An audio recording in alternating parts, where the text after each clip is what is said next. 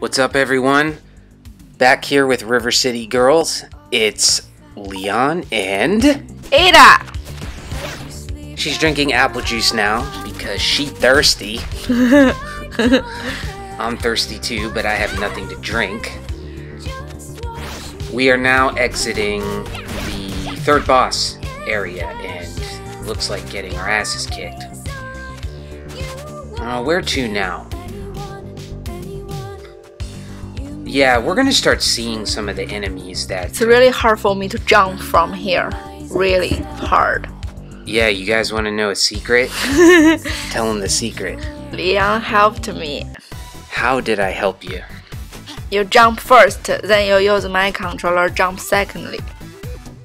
Because I couldn't do it. You mean I did it for you? Yes. That's true. She didn't have to admit that, but she's a mensch, so... I couldn't jump, I don't like jump games. Then, You don't like platformers? like Super Mario. I'm really bad at it. I thought I was good, but... Yeah, but you said you were good at Circus Charlie. Maybe I will. Buy for me first, then I can play. Yeah, it's true. I saw you play Mario, though. You're not good at it. Oh. Do you know what's my favorite game and I'm really good at it? Do you know? Snow Brothers. And yes, but I'm good at it, but you never see me play it. What game you see me play and I'm really good at? The fighting game. Oh. Whatever that fighting game was that I got from the Neo Geo. An arcade classic or something. Because it has two qualities. One, you press button randomly. Button mashing. Yeah, yes. Button mashing. Second, you don't have to jump. You don't have to gaze through anything. All you can do is press your button. Well, I think the problem that you had with the jumps is in this game, it's not so much jumping, it's the running jump. Yes, I couldn't press two buttons together. Welcome. Hope you're hungry. I don't know what's wrong with the video, but it looks from here like the frame rate is just completely went to shit during this part. It may just be the rendering process, like how it's playing in my my editing software. But if it is indeed like a bad frame rate, I have to apologize. I don't know why it would do that. But you see how it looks like a little choppy? It starts to make it look like a slideshow if it gets bad enough. That's the frame rate. Yeah, I don't know. I know what you mean. Here I made mistakes twice, right? Here? No. I accidentally took bus twice. You remember? Oh, you did that on this playthrough? Yes. You accidentally took the bus twice? Yes. See, and you blame me. You said it's gonna make so bad. I didn't do that. I didn't blame you. I thought it was funny. Maybe. Yeah, maybe. Look, regardless of what happened during the recording, it's illustrative of the issues with this game. Like, that area that you just saw with that, with the bus stop. Station. Yeah, the bus station, right near the bottom of the screen. You're gonna have to walk down there and fight people. And yes, and if you press square, and you accidentally take the bus. I think it's this place, right? If I remember right. Yeah. I just want to tell you guys, I didn't do it on purpose, and I really feel embarrassed. You shouldn't feel embarrassed. No, don't feel embarrassed. I mean, it's not like you're Make me look so unprofessional. You're not professional. That's the point. I mean, look, you were just having fun and like trying to keep up with me and my stupid like quest for trophies, and you know you were just really good about it. What can anyone expect? This is not what you do. Say I pick a cop. How many video games have you played in the last year? No. You are the one who make me play video game because Exactly. Video game machine. Exactly. So I mean, you have We nothing. hung, but I never get into it. You have nothing to be embarrassed about, and you held your own. To interrupt for a second, these enemies are fucking hilarious. Don't you think so? Chris.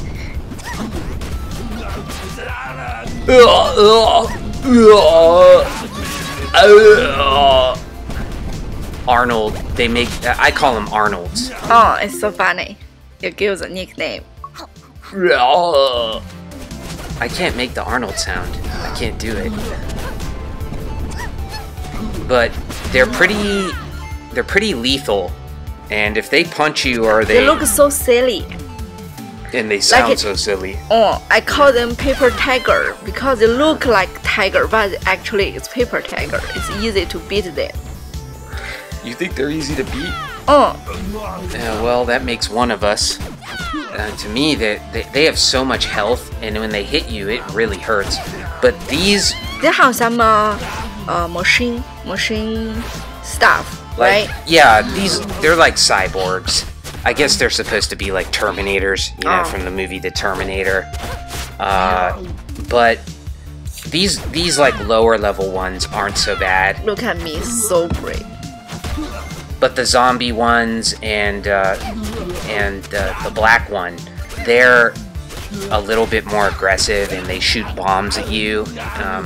They're sort of the equivalent of the stink bombs from the cops. And when they blow you up, you feel it. You feel it in your gut. Yes, agree. Yeah. But we're coming up, I think, to the tunnel, which is here, and this is where... I couldn't live again. Yeah, God. for those who didn't... God. Yeah, for those who didn't watch the last video, she often has trouble To leave. leaving areas. But now we're gonna encounter our first hammer guy, I think. And they are the most deadly enemies in the game. The hammer dudes. You need to be very careful. Because they took you so much power by one hit. And they're very hard to dodge when they start swinging because they track you. I think you that- barely can dodge because This motherfucker. Oh. It's a pink guy. it's bullshit because they track you. And that means like across the axis of the screen, like they'll be swinging and you'll jump to dodge, like jump away to a different part of the axis on the screen. And you see his swing, it'll just track you like right where you're landing. So it becomes really hard to dodge and just profoundly aggravating. Yeah, Yes. it makes me want to beat up some cops. A pick a whip. It's a chain whip, yeah. Surprisingly pussy ass weapon, but I still like my yo-yo. yo-yo's better. Fish is my second one. You will say in the fish market. Yeah, the fish is probably the second best weapon outside of the yo-yo. And it really helps deal with those cat enemies who are... What is this? Nothing. These are accessories, and like accessories are useless. All of them. Yeah. Except for two. The ones that The cost book. $5,000. Yeah, and the books. The books, yeah. But the $5,000 ones, the tank pin and the speed one, I can't remember. It's like a rabbit, I think. You put those on together and you become... It's God mode. It's awesome. It's really fun But to it's play. hidden accessory. Yeah, right? and I either wasn't paying attention or we haven't got there yet. But when you go through this tunnel, you there's a hidden door. I swear to God, we've been there already, but yeah, I I'm remember just their scenario. In really the tunnel. senile. Yeah. Yeah, it's in the tunnel. I grinded for like 6 hours, 5 or 6 hours to get that I money. remembered. But here's the thing. I can't confirm this, but I noticed that when making this video, I went and did the second ending, maybe the true ending where you fight Hasabe and Mami. Mami, is that her name? Mommy, yes. Mami and Hasabe. And I didn't want to do that fight just normally with how we are now, so I just did it on my other file. We did it with the tank pin, so we could beat them really fast. And we still got the money after we did that. Mm. However, do you remember when we tried to do it with Ricky and Kunio? Yes. We did not get any money Yeah. when we did it. Why? I don't know. Okay. But I'm thinking that if you want to get $10,000 really quickly, then you can just keep beating. After you beat the game the first time, you can just go into roam mode, free roam mode, and then just keep beating Hasabe and Mami over and over again, and it gives you like $1,000 every time you beat them, and that money accrues to everybody. Anytime you get money or level up after you finish a file, it goes to everybody. Everybody levels up, everybody gets the money. So you could easily get your $10,000 for each character that way, and then just have everybody be God mode, who you want to be God mode. I'm not sure that's true, but I think based on my experience here, that would work. This is, I think, where... The boss place. Yeah, so I think you're about to see it here or when we come back here. I think all this series is built up by your experience, but I never know, you know. My only rule is just follow you.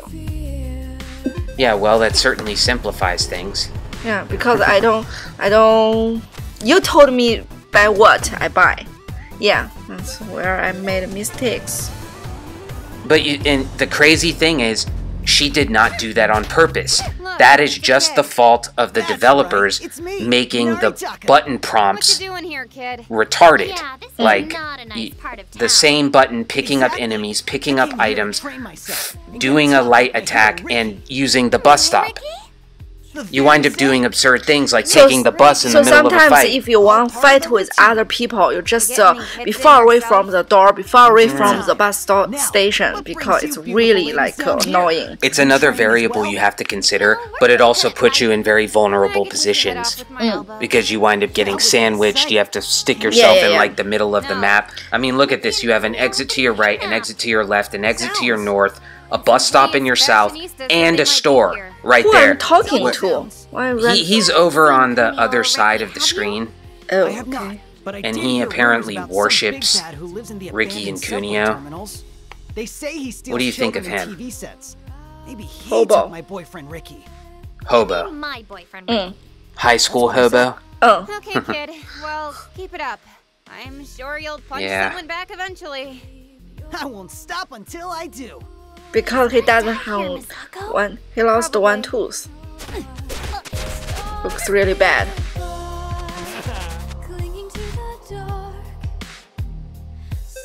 So what do you think about this? I mean, about having played this game multiple times, would you play it again? Do you think it has replay value? Yes, of course. You would play it again, like just to relax? Yes, especially after we played everything, I can be easy up a little. You know, I won't be nervous all the time. Exactly. See, now you're thinking like a completionist. That's exactly how completionists think, or most completionists anyway. You don't really relax when you're playing the game until you get your 100% or your platinum. At least that's the way I am. I don't really know if I truly enjoy a game until really like after I complete it. Then I can purely enjoy the story, enjoy the fight, enjoy the music. Yeah. And not worry about dying anymore. Even if I die, so what, you know? Yeah, it doesn't matter if you lose your money. Doesn't make any difference. This first aid medicine is probably the best healing item you're gonna get access to until you get to the beach. 50%, right? Yeah, I think it's 50%. Oh. When you get to the beach, you can get a better one, but while you're here, Quiche. no, it's not the quiche. Stock up on first aid. Quiche is good. I think that's like 40%, but it's down where in the fish market, if you remember, at the Italian restaurant. It gives you like 70%. It's awesome. Ending program. But downtown is really brutal. Is that where we are? I think we're in downtown now. It's either downtown or uptown. So fish market is Yeah, downtown. Fish market is in Ocean Heights or whatever. I gotta meet after that this. girl who hold the. Oh, we're gonna get the ticket. Yeah, For the concert for the fourth boss. that's in Ocean Heights. Oh. Here we just have to do a side quest where we have to destroy 5 cars because Godai doesn't like rich people or something. Because he lives in a dumpster. He lives in a van down by the river. Hobo. Hobo, yeah. I gotta say. live in a van down by the river. So, yeah, and then you have to fight a Bobo, who is the stone throwing boss. Kind of sucks. Oh, but we get to fight zombies. Zombie area. You have to get the key for the guy, so you have to go to the zombie place. But they're your favorite enemies. This is where you get the book. Oh. You see, and we're about to do that here.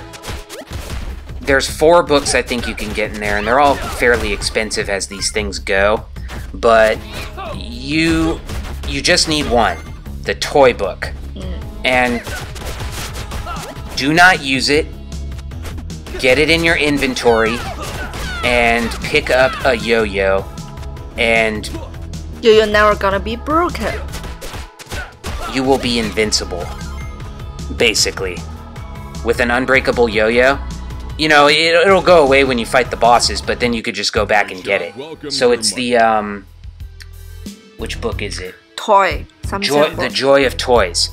And you gotta remember, if you use it when you buy it, it's all over. It doesn't matter if you buy it and don't use it after that. It will not work. And when we first time play it, we have no idea about this book. What, you know, like, what's the value about these books? No idea. No idea. I had to read it on GameFAQs. We saw that books exist just for the trophy stuff. Yeah, You know, buy everything. But it didn't make any sense because the descriptions of the books were like, these weapons will never break, these weapons will never break, and it just didn't fucking work. Yeah, because we don't know, we use all of them. We didn't save them. But even after I used it, it still didn't work when I bought it and kept it in my inventory because you use it yes, already. If you use it once, it basically just like voids. It basically just voids the efficaciousness of the books. So it's bullshit. This area right here is one of the hardest arena fights that you have. Terminal? It's blocked by trash. I don't. We always had massive trouble with this part. I don't like jump all the time, you know. It's not like open area. You always block there. And hammer guys. Everything. But we are not locked here, right? See? We will be. Okay. Maybe not now, but I think I assumed we were locked, and then I realized we weren't. Sometimes I'm thinking like, if you beat the hammer guy, when he doesn't drop his hammer, I can pick his hammer. Yeah, that would be a beastly weapon. Oh. Hammer. Don't be scared of this tiger guy, because all they can do is rolling at the ball. That's all. You just jump. They don't have other specialty. They look strong, but they are weakest. It's true. They are one of the weakest enemies in the game. They're the ones I fear the least, probably. Like cheerleaders are hard. Schoolgirls are always hard. Have that kick. Yeah. Cops suck. Hammer guys suck. Whip girls suck. The cat girls are awful. You will see later. Yeah, you gotta kill them as quickly as possible. But I don't know, how do you feel that this game compares to the other Brawler you played, Streets of Rage? Like, did you enjoy... Street of Rage is good, but I like this game more. Okay, why? Why do you like Colorful. this? And you're gonna realize that that's like heresy. Because Streets of Rage is like a classic. You know, when I was a kid, Streets of Rage was like one of my favorite games. Ever. Like, I played it all the time on the Genesis. Because in that age, we don't really have too many games. There were a lot of games, but maybe not as many as now. Yeah. But didn't. I'm not telling you you're wrong. I'm just telling you that a lot of people are gonna go, you're nuts and crazy. But I think it's a valuable perspective. Like yours is a perspective that is not coming from someone who's been gaming her whole life. You know, you just played a couple of games, and you're giving your let's say average Joe's opinion. So you like this better than Streets of Rage. Yes. And because of just the general tone. I think yes. And first of all, it's colorful. Second of all, I really care about the character. You know, because I think she is cute. She somehow is like me. You know, like not like me, like the person I want to be. You know, cool personality. And also, I enjoy the music. You know, I don't remember the Streets of Rage's music. Streets of Rage has one of the most famous video game soundtracks ever made by Yuzo Koshiro. But, I mean, yeah, it's different. It's like an older... classic one. It's an older type of video game music aesthetic, but, yeah... It has really good music for a Genesis game, but this is different. Do you think this music more like a love music, like a love story, somehow like a romantic element inside? It's a different feel. Oh, very much so. Yes. Very different feel. Like the Streets of Rage music is very well, it fits a brutal game in a brutal setting. The music in this game is not brutal. Yes. At all. You know Circus Charlie, right? Yeah. You watch that video. That music is cute too, right? Like really classic.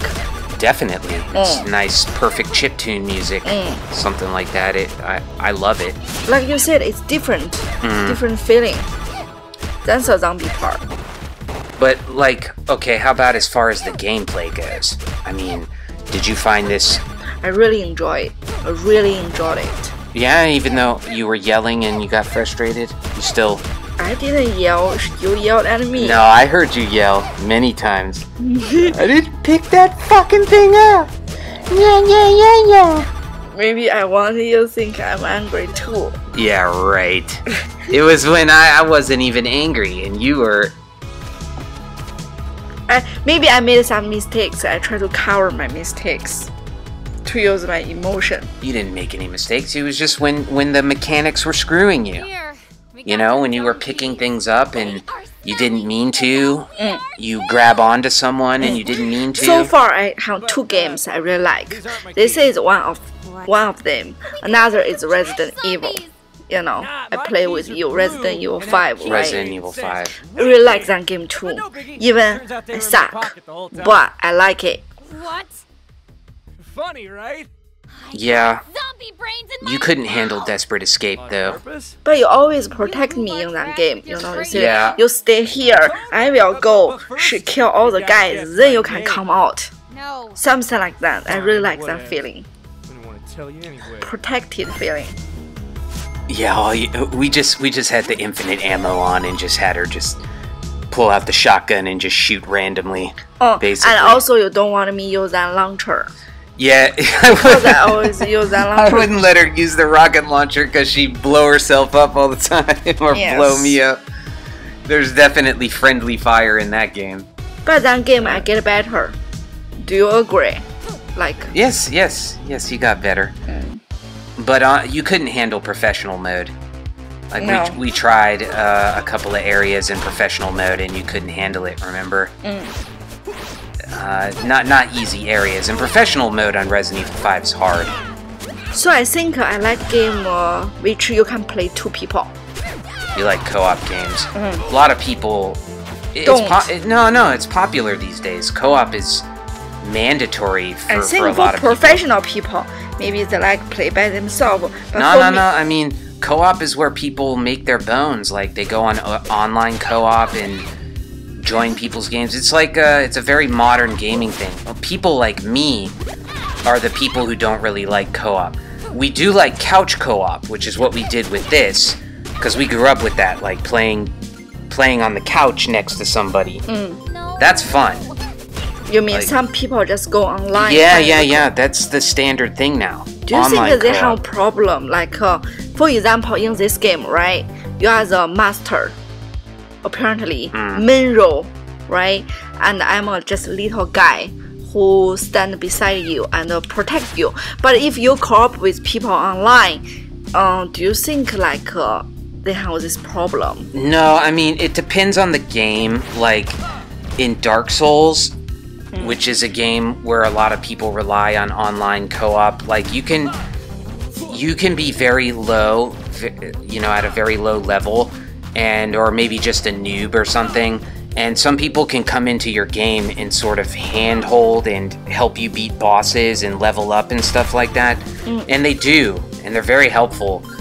But in other games, they're just dicks. Like, if you ever played the online mode in Resident Evil 5, which is like versus mode, I think it's called, I gave it a shot because I wanted to 100% the game, but it's just impossible. Like, people are such dicks in that mode. I don't even know what to say. I lasted about 3 or 4 rounds and then gave up. Yeah, my brother tried it and it was just like I couldn't even understand what people were doing. It'd just be like I'd start off and then I'd walk around and then you got a yo-yo too. Yeah, so we are doing the yo-yo cheese right now. This is just a demonstration of what the yo-yo cheese is like with the books. And again, like if you're for some stupid reason playing on hard mode, you definitely want to do this. Definitely. Really gonna helpful. But on normal mode, there's no need. But I still want it. Yeah, I just wonder what the fun is, you know? What's the fun if you're just whipping people with a yo-yo? I couldn't leave again. Yeah, having trouble with the exiting strategy. You have no exit strategy. I'm waiting for the... I'm just thinking if this game doesn't give you the time, you know, like you leave, I have to leave by myself too. I'm gonna be a really big problem. I guess we just have to change our strategy a bit. Like, I would have to stand pat and you would have to exit first, and then I would follow you. That's how we would do it. See, there's a bomb, Arnold. Is that Misako and Kyoko? Hey, everywhere. This is another thing, like, I need your help, the cutscenes, they'll just pop up randomly, like right when you're in the middle of a fight, and sometimes I was jumping in the air, sometimes the guy is almost gonna kick you. You almost always get hit. Yeah, after the conversation over, God. I'll make it worth your while. It's just amazing, like, how beautiful this game is, though. I couldn't believe it when I was looking at the previews, and, you know, you guys know me, you watch my channel. I play survival horror games. I play dark games. I remember that kind of game. It's the one, you know, what the game? What's the name of the game? They have Lori, right? Lori. Lori? It's really scary one. The girl, her father trying to find her. I'm sure I know what you're talking about, but my brain is a complete fucking blank right now. Oh. Go into more detail. And they have many scary scenario, like the butcher, right? Oh, The Evil Within? Oh, I think that game gave me nightmare. It's really scary. You know, it actually has given a lot of people nightmares, and it doesn't have a reputation for being a scary game. But, you know, when I first played it, I was in a bad mental place. Really? What? You know when it was. I was suffering from... What's the game's name? The Evil Within. Oh. We were, yeah, it was a few years ago. It was like 2015 or 2016 or something. And I had developed a pretty severe panic disorder, right? Yeah. Was I around you? You? Oh. What do you mean? Like when you play it? No, man, I played it at home. Oh. In the States. But, you know, I wasn't playing video games at the time. I stopped gaming for 10 years. I never really was a gamer. I just played video games when I was a kid, like all kids my age did. And once I got into college and I started focusing on building up my knowledge and my skills and going to grad school and all that jazz, I just stopped playing video games completely. Basically forgot they existed. PlayStation 2, PlayStation 3, Xbox 360, the Nintendo Wii, all that stuff flew right by me. Never owned them. Never even played them. Never even knew anyone who had one. Because you were so into your knowledge. Yeah, I was really into you my studies. You are a nerd. Very much.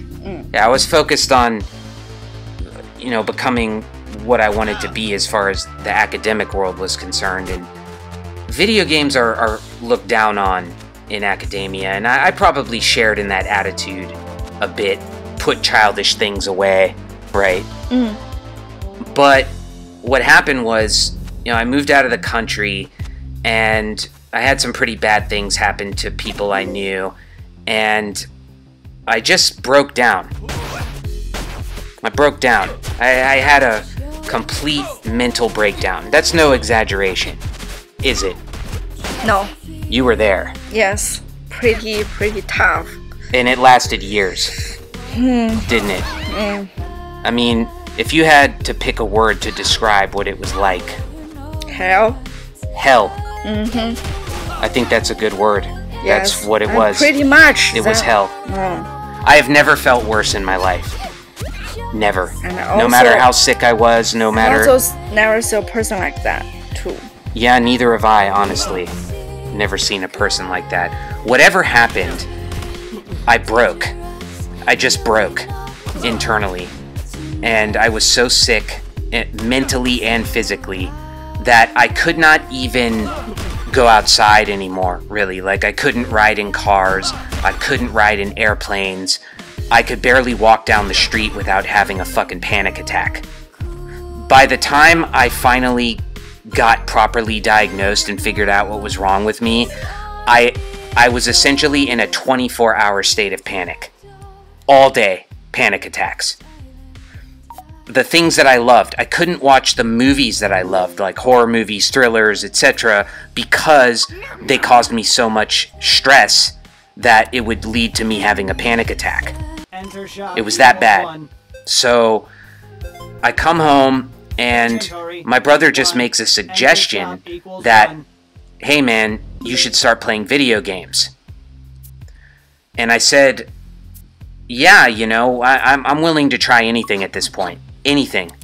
Maybe it'll have some sort of effect on my mind where I can be doing something that I associate with a happier time in my life. Like when I was a child, playing video games, and removing my focus of attention, the center of my attention, from myself and my own internal state. Like, everybody who has panic disorder knows that one of the worst things about it is worrying about having a panic attack causes you to have a panic attack, right? Yes, I remember in Breaking Bad, the guy, which one? DEA, the brother-in-law of Walter White. What the fuck was his name? I forgot too. Oh my god. But you know That's what I'm criminal. Yeah, the brother-in-law. What is his name? Yeah. Now trying to remember his name. Anyway, he has a panic attack in elevator. You remember that? Yeah. He was suffering. And he was so scared he gonna have it again. It's like what you said. That's have right. A panic attack. The most scary thing is you scared it's gonna happen again, right? Thinking about it. Yep. You can't even describe it. Like, you're either in a state of panic or you're worrying about it and then causing a state of panic. Yes. I don't know what that is, but I read some novels. They always say, like, they have this dizziness. Your throat closes up. You feel extremely nauseous. I was so nauseous all the time, like 24 hours a day, that I couldn't eat anymore. I lost like 20 pounds. Maybe I don't have that feeling, but when I read the novel written by Kundera, Which one? I don't know The unbearable lightness of being. Really? That's a English name. I don't know English name. Yeah. Anyway, and he described a scenario. The guys, the woman, you know, Which one? The main character. I don't remember her name in English. I don't know. I don't either. I don't remember their names. 特蕾莎 in Chinese. Teresa. Yeah. And she has very horrible dreams, nightmares, and has this scenario like all the women who naked and work like go circle around a swimming pool. You know, and she has this huge dizziness and almost faint in her own dream, you know, and this, you know, this naked body, right? Yeah. Like it's like the how to say, think about the sunshine like reflect in the mirror, on the mirror and stuff like the how to say that, it's like shining, because naked body is barely like the, it's basically like the white stuff. Yeah. You know, they can have its own shining glory, something like that. Sure. You know, but it's in a disgust way. Okay. It's nasty way, and make people really dizzy. And I remember them very deeply. Caused me nauseous too when I read that part. Yeah, it's crazy. Like, I don't know how even if I had to talk to a new person, I used to get excited about meeting new people, or like talking to a new young, you know, a new face at school or something, a new student. I would just, I don't know. I'd get sick. Everything made me sick. Like so, you have to carry your shell all the time. You know what I mean? Like you want crawling in your shell. So anyway, like, to return to the story, my brother suggested he's like, dude, we should be gamers, bruh. I was like, what? He's like, yeah, dude, we should be gamers. And you know, he was half joking, but he was also half serious. He just want to try to help you. Yeah, he had been following news in the gaming world for a while, just based on the stuff that he read on the internet, whereas I sort of glossed over all that stuff. Like when Gamergate was going on and all of that, I didn't pay any attention to that. I mean, I'm just telling the truth, I didn't. I was... Till that time, you don't even watch YouTube. Nah, I watched YouTube for lectures. I was watching, like, lectures on the Peloponnesian War from Donald Kagan and, you know, philosophy courses at Yale and stuff, you know, like, that was my YouTube content. And occasionally I would look for music videos from my childhood that I remembered, songs that I wanted to download that I couldn't find anywhere else, but video games, no. Never. I missed that whole thing when it started. When you start to watch videos on YouTube and game videos? After I started gaming. Oh, okay. Yeah, I mean, when I was looking for walkthroughs. So, my brother said, let's do it, and I was like, fine. Okay, I give up. I don't care if I have to become a child again and play video games, because this state that I'm in, by the way, this boss is awful. Not as bad as the last boss, but Bobo. A Bobo, yeah. He has such a cute name, a Bobo. Yeah, it's like our little stuffed animal, Humbaba. Humbaba is, by the way, it's a Sumerian demon. This woman right here, Ada, is a... I'm not sure the proper way to describe it, but she's a kind of a Syriologist, believe it or not. Really into it. You listen to her talk and you think she's like a little cute Chinese girl, but... Because my English is not too good. Yeah. In Chinese, she sounds a lot more stern and overbearing. Yeah, but yeah, she's actually spent a year in Israel, right? At an institute there and at the Hebrew University, learning Sumerian and Akkadian and cuneiform. Yeah, smart girl. So anyway, got a couple of fists too. Humbaba, yeah, what was I saying? The video games. We bought the the cheapest system we could find. We bought an Xbox 360. I didn't know anything, but Xbox 360 sounded fine. And then just bought the Resident Evil games I had missed. I bought Resident Evil 5, 6, 4, 2, 3, Silent Hill, 2, standard stuff, but I also picked up The Evil Within because it looked like a pretty cool horror game. And it just so happened that the first game I played was The Evil Within. Oh, that's the first game. Yeah, it was the first. It looked great, so I was like, I don't want to just How many it has? 2. 2. And so my point is I still wasn't in a good place when I started playing The Evil Within. I was still pretty broken. And that opening sequence when he's in the Beacon mental hospital and the blood is everywhere and the bodies are everywhere. You really should choose some easy you get the sadist, right? And it's and also the story is about someone lose someone, right? Yeah, it made me feel sick. Yeah, I just but don't know at the why same you chose time, that game. Well, because it looked interesting, but I made it to the second chapter and then I noticed something happen. Like, the game was so fucking hard that I was getting really frustrated and really angry. But I wasn't panicking. That's a good sign. I wasn't having panic attacks. I wasn't even thinking about it. I was just thinking about how much I hated the game and how angry it was making me. And I did that for 5 hours, like trying to beat Chapter 2. Remember, it was my first modern game. I sucked. I was still learning how to use all those buttons. It was very confusing to me. But, yeah, I went out with my brother afterwards, and it just dawned on me. Like, this works. This gaming stuff, it works for me. I'm not saying it does that for everybody, but for me, games are not just fun. They're not just platinums. They're not just works of art. They're not just, As long as it fits you, it's best. It does more than fit me. It fixes me. You notice that, you know, I get pretty angry when I play games. Yes. You know, oftentimes pretty angry. So you told me it's kind of some distraction. Exactly. See, this is the funny thing. Like, tell them when I was at my worst, like trying to do the most difficult things I've done, like with Outlast 2 and The Evil Within 2 on classic mode.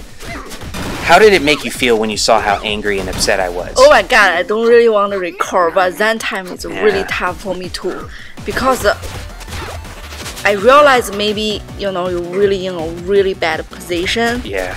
And I want to share with you, and I care about you, I worry about you, and make me sick too. You know? And after that, I start to realize you're just angry in that period. Yep. It's not linger for a long time. Yep. So. And it's not deep. Yeah. So every time you scream, I just okay. So, you know, it works like this. Life at some point causes us this incredible trauma. I discussed this in my last video on the horror game Lithium Inmate 39. So if you want to hear more about that, you can watch that video. But basically, yeah, you know, in case you aren't aware, in case you're not a human being and you're not aware, like, you're gonna get fucked up at some point. Really, really fucked up. Of course. Life is gonna hit you. You have to find a way to distract yourself. And what happens when your world shatters, right? You have to find a way to pick up the pieces and have a whole world Transfer. again. You start to realize things about life that are you wish were not true. And part of maybe all of the challenge, really at the fundamental level of life, is finding a way to deal with those things that we realize, that we come to realize. And, you know, I'm not going to pass judgment on what's true and what's good and what's bad and what's not, but we all have our ways. Some people turn to drugs and alcohol. Freud said. Freud? Oh. Well, like I mean, same about theory. repression. Yeah. You have to have a way to distract yourself or transfer this stuff, you know, like. Yeah, and then there was like the others.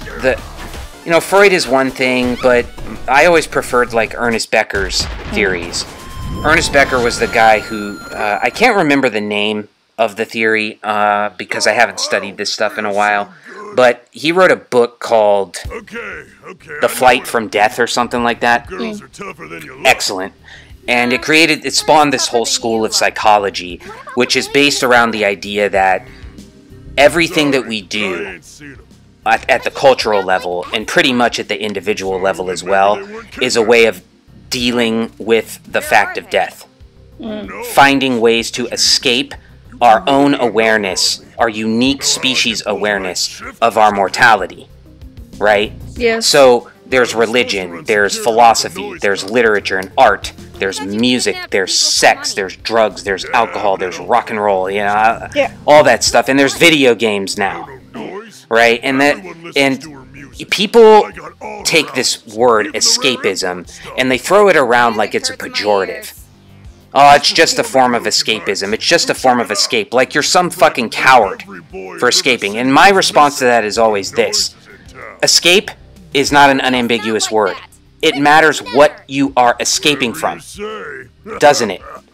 If you're escaping from, say, responsibilities that you have, that's coward. That's bad. But if you're escaping from a tyranny, if you're escaping from torture, if you're escaping from imprisonment, unjustified imprisonment, that's courage. Yes. So I think it takes courage to escape from that. So I think we should call it balance. Balance for your life. That's right. Ultimately, the answer to every question is balance. Okay? What should you do? Find balance. How do you drink responsibly? So that's why I hate people always ask, what's the meaning for this? Why you waste your time you doing this? Yeah. And what do you really got from it? I hate these questions. I may want to answer them. Like, I got nothing. I got my happiness from it. So what? Exactly. You know, like, you raise a very interesting point. The day and age that we live in, and it's not everybody, it's just particularly loud voices on social media and other places. Like, I don't see this kind of shit that much in China. There's a lot of problems here that are different from the problems we have over in the West, but one problem you don't have is people getting mostly, like, socially sanctimonious over things like that. Like, here it's kosher. Like, if you just want to get married and raise a family and tend to your own garden, that's what you're supposed to do. And everybody is fine with that. But it's like the way that we've come to think, or at least the very loud people in our culture have come to think in the West, is that, like, if you're not fucking trying to cure cancer or wear pink shoes or do anything, some form of activism, then you're essentially wasting your time doing nothing, right? As if... Sometimes I really want to know what something means. Like, if we are doing nothing, then... Well, that's the thing, like, you always want to say, like, okay, you're not curing cancer, and it's like, why? Why do we want to cure cancer? Why do we want to be healthy? Why do we want to live? What for? I mean, these basic questions that we take for granted just due to our natural biological proclivity for life. Like, life is good, it's a natural biological assumption of our bodies, the organism wants to continue, so we're biased in that direction, but we're the only real species that has to, like, justify life. Because if we lose that justification, if we genuinely feel that that justification is lost, we definitely do commit suicide and are fully capable of it, or just wasting away. Wasting away. And letting ourselves waste away. Now, the point is that, let's put it like this. There was a movie, we watched it, if you remember. It was from the 30s. I think it might have even been the 20s, but I think it was the 30s. So the guy being a director? Yeah, Preston Sturges. It's called Sullivan's Travels. And he couldn't make any good movies, so he went to some place to try to find the inspiration. That's right. This director, Sullivan, this is the story. He directs these stupid comedies. Farrelly Brothers type stuff.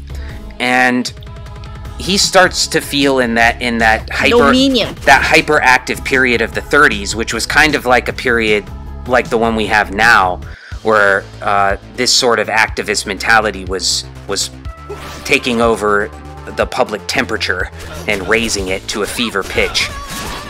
he starts to feel that guilty about making insignificant movies, right? He's wasting his life making this dumb shit.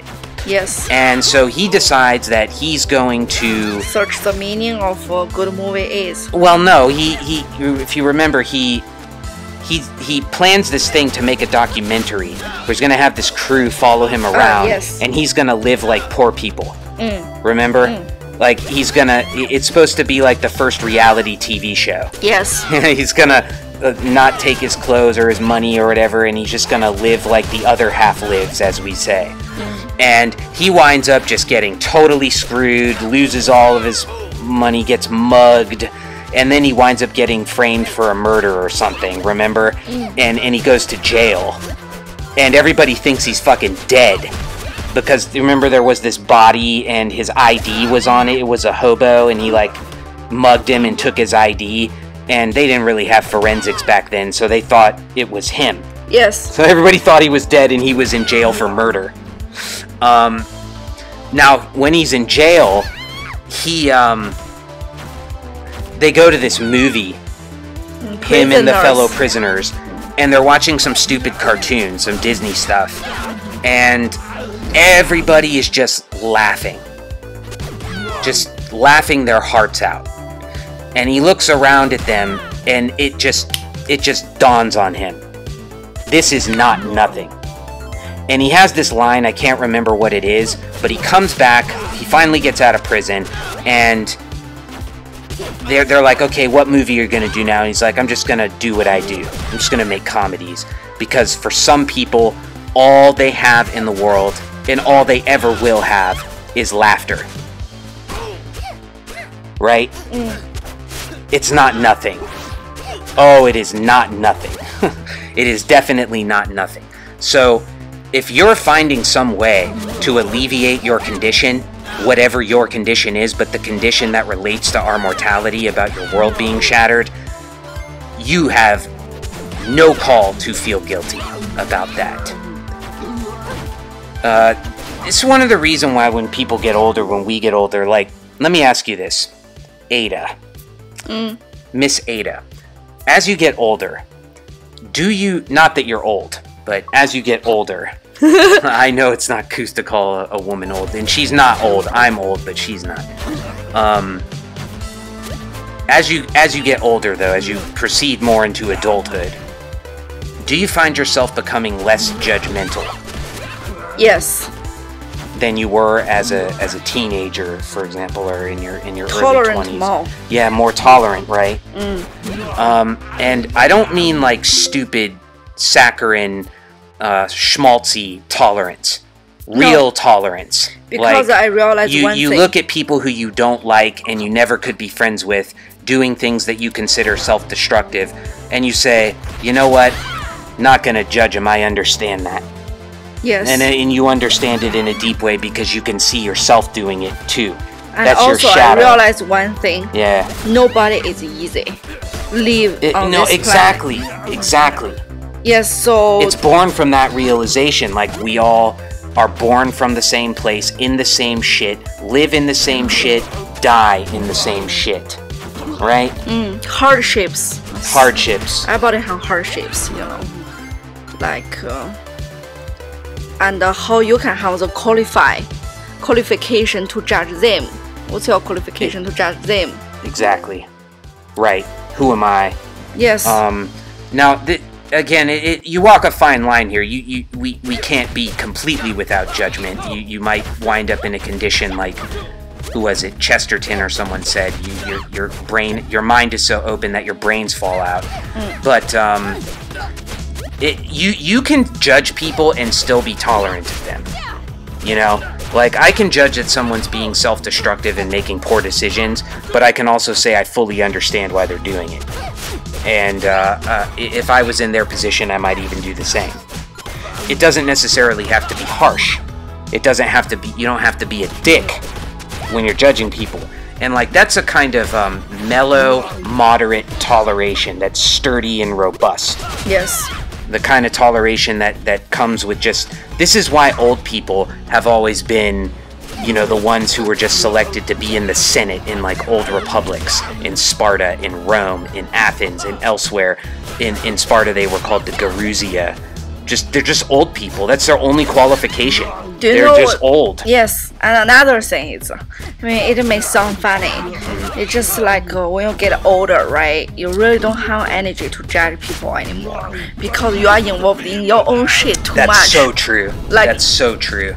You may use this time to think about what you're gonna eat, how you're gonna make money, how you're gonna handle relationship with other people who are important to you. You know, like why you have to have this free time to judge others who has no relationship with you. Exactly. None of your business. Why you do such thing? So mostly I did is just gossip little. You know, gossip little. Yeah, I don't really talk. Why do you gossip? It's like the same reason those people watch comedy movies, yes, right? I don't really talk bad shit after behind people. You know, I don't do that. I just gossip. Do you ever heard? You know, what happened to him? Something like that. No, and you're a chick, dude. Chicks gossip. Oh, that's what my friends say to me too. You know, I understand you because you are a girl. Yeah. That's why you keep talking. But again, like when I was a teenager, right? Like in high school, I would have been like fucking bitches, always gossiping. It feels like it matters to you. You know. Like, exactly. Those things that you think matter when your world is the size of a pinhead. You know, when you're a young teenager. You get older and you realize just how small your little world was at that time. And also, you really don't have time to think of anything. Time or energy. Yeah. And you just like, this is the secret room, by the way. And you see these two buttons. Yeah, so that's what you're going to be grinding for. Do it. If you do nothing else in this game, make sure you get those because it will ensure infinite replayability, especially if you're just a casual. You will have a lot of fun playing with those. And if you had a horrible experience on hard mode or whatever, you can get total vengeance on everybody. It just wipes out bosses, kills all these people in 1 or 2 hits. It's amazing. So, okay. What I was saying was like, that aspect of it, getting older, having less time and less energy to care about what other people are doing and to bother myself much about it. I mean, really bother about it. I simply do not care. Yes. And I wish everyone the best, but I got my own shit to stew in. Yes, and the third thing, you know, I was thinking is like everybody when they get old, right? You still have physical problem to show in. Oh yeah. And also you see your parents, whatever, like people around you, your relatives have this problem. Yeah. You start to close to the death or sickness, right? Like when you think about this and you think other people, no matter what they're doing now, they're still gonna end up with death. That's you know? right.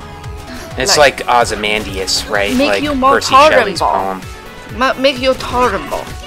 Is that a word? Tolerant. Tolerant. No, I mean you made a good stab at it. Tolerant. Yeah. Okay. That's right. Everybody is dealing with something. Yeah. Even people who, I mean, we're not talking about the very worst of the worst here, you know, fucked up serial killers and stuff like that. Just average people. They're all dealing with some shit, and no matter how superficial, selfish, vain, whatever they are, look, if I don't like them, I just let them be. Isn't that easier? Yes, think about it. Just let them be. You don't like them, yes, and if you, because of your work or study, whatever, you move to another city, you may not see this person for your whole life anymore. Yeah, no kidding. They're just gone forever. Why you have to piss off by anything they did for now? It's just meaningless. You're just visiting everything. Right? Wasting. Yeah. I don't know. Wasting. So like, you start to search for those things. This is why like old people get into their hobbies and like get into golf and stuff. Like, get out of the house, enjoy the sunshine, do something mindless. Mindless doesn't necessarily mean bad. A lot of the problems that we have are because, like that guy said in The Last Samurai, too many mind. Do you realize? Too many mind. Do you realize I always make friends with old people? Yeah, like yeah, in their 70s, 80s. Yes. Even I was in Israel, all my friends, most of them are old people, like 60, 70, 80s, you know, because I think they are most wise people. Like I can learn a lot from them, you know, the way how they treat life, you know. Yeah. They say many things. Yeah, even if they can't articulate it, you know, you still see how does a person who's that close to the end. Yes, and deal also with when it. you have temper, this little temper, when you tell them, you know, the way how they tell you back is so calm you down. Yeah. Calming. Oh. Yeah. So like in video games, I think what they did for me and the way that they work is that all of the stuff I tried to tell myself to distract me from my condition, from what had happened to me, it didn't work. All that other stuff, it just did not work. And video games in particular, like really getting into trophy hunting, looking for platinums, being a completionist about them, not just playing them for fun. My because fish. yeah, and I think it's going to be an infinite fish too. I don't know why, because maybe it's Sorry to interrupt. It's okay, I interrupt you all the time. I'm the interrupter. That's my nickname. So, what was I saying? You say Yeah, the game. yeah. If I just played the games casually, like just having some fun with the shit, it wouldn't work. Because my brain would still wander. My mind would still wander. You understand what I'm saying? Yes. Like, I'd just be kind of pressing buttons and going, I don't give a shit, and then I'd start thinking about panicking and life, and I would go bananas. So, really finding out about platinum trophies and speed running and playing games at a higher, what I would call an artistic level, like making poetry with the games, the random code, the mechanics, the way they all interact with each other, the knowledge of the way that AI works, putting that all together with hard-won experience and then playing games beautifully. Training yourself to do that with each game, as it were.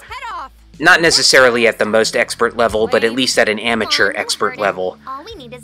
That, you can really pour your mind into that. You can really divert yourself. And, yeah, in the process of that, you get very angry and you get very frustrated. But, when I'm yelling at the game, when I'm saying fuck, shit, motherfucker, dick snot, I am not panicking. I am not worrying about that.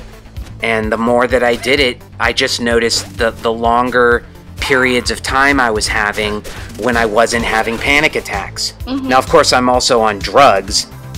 Not illegal drugs, it's psychotropic drugs. SSRIs, you know, and like, I had been on those before, but not a heavy amount.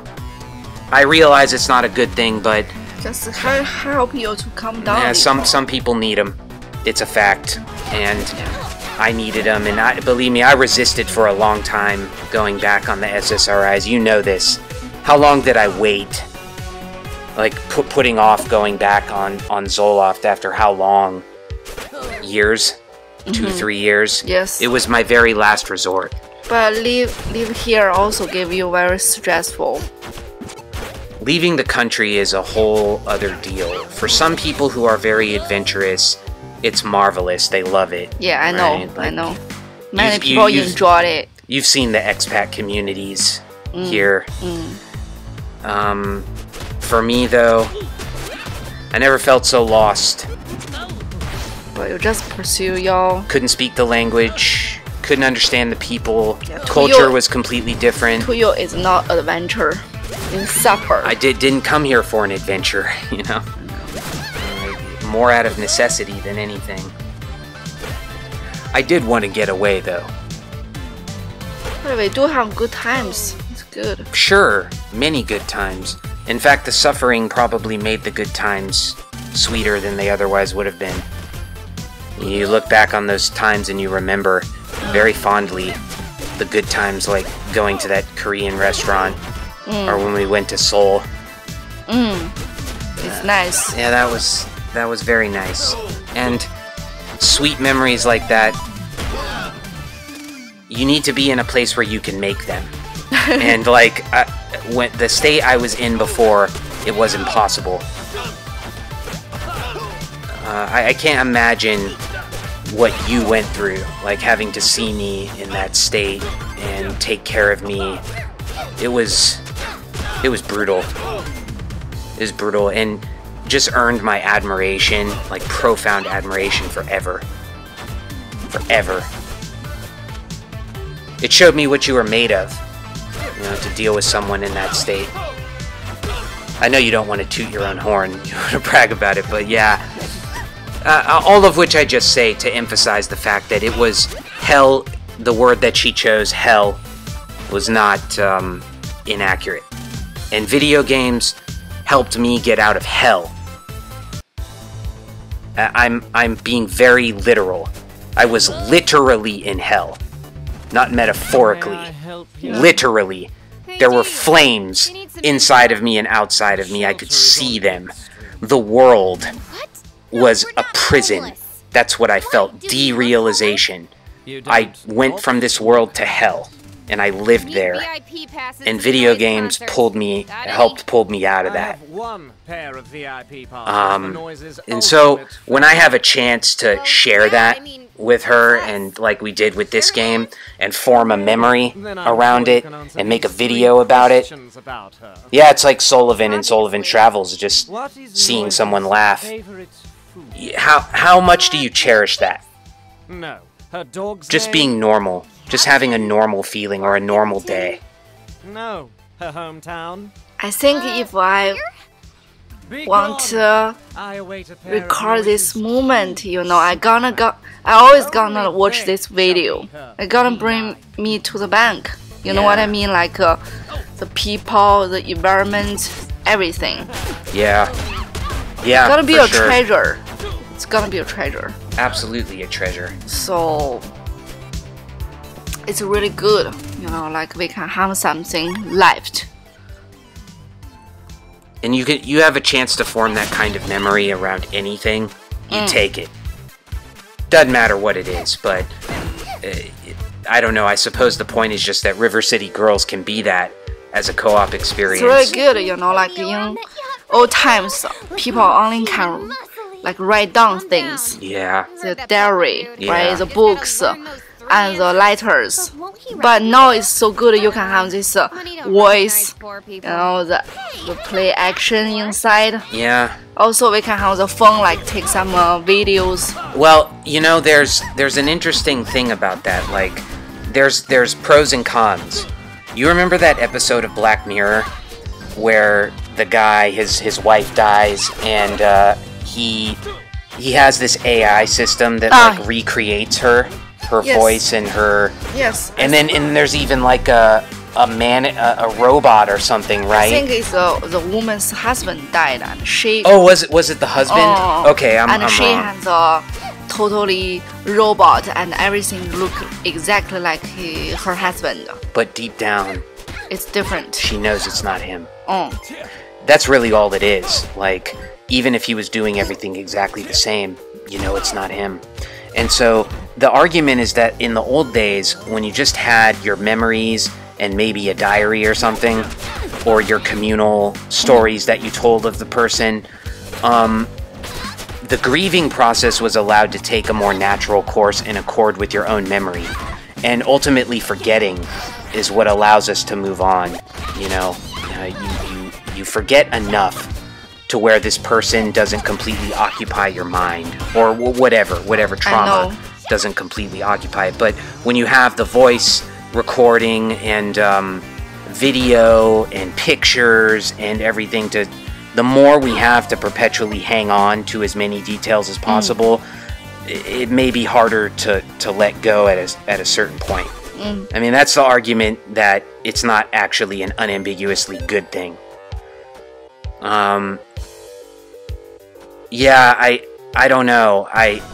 I'm torn about it. I'm torn. And also, it's a record of your own life, you know, like when you are old enough and close to the death. Yeah. And you just put all these videos on what you talked before, right? It would be so sad. Well, I To me, anyway. I don't know. I really don't know what I'm gonna feel about. Maybe sweet, maybe sad. I really don't know. No. Well, you're just... When you're closer to the end than you are to the beginning, and you look back at a time when you were closer to the beginning, man, I don't know, to me, that is just a reminder of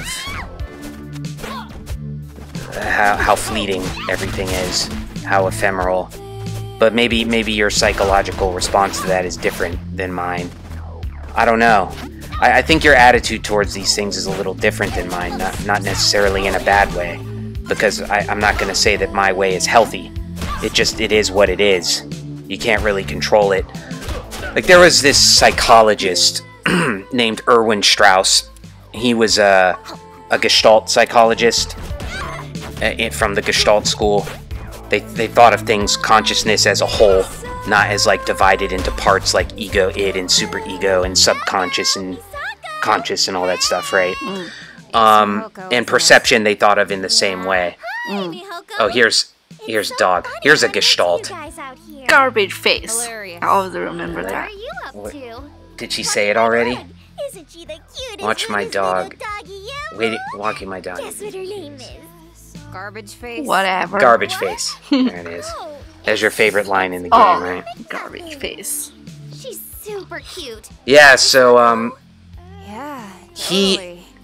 In one of his books, which is very hard to obtain now, but I managed to read it when I was doing research in grad school, and he had a case which he talked about a young boy who was just walking down the street one day with his father or something, and he saw a man get hit and run over and killed by a car.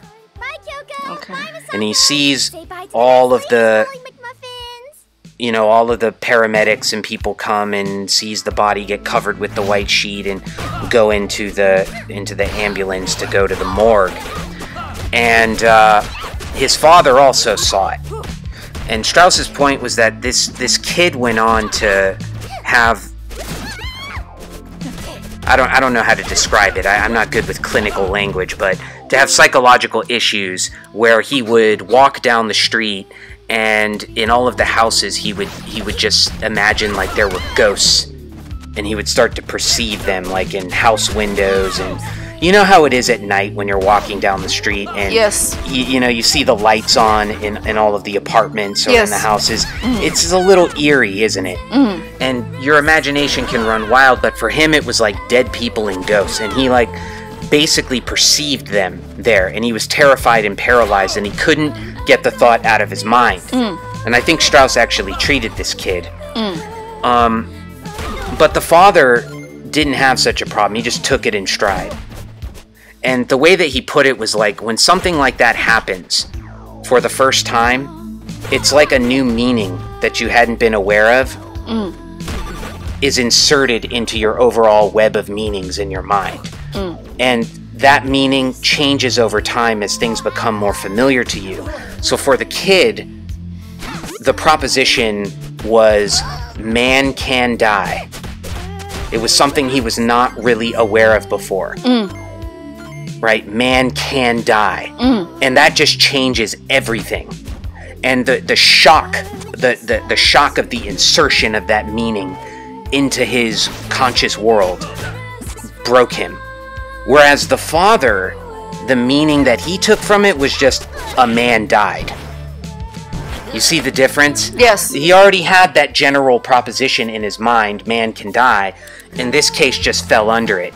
A man can die. Yes. A man died. That's what happens because man can die. But the kid didn't even have that general proposition yet. Man can die. I remember when I got that. I remember the exact moment.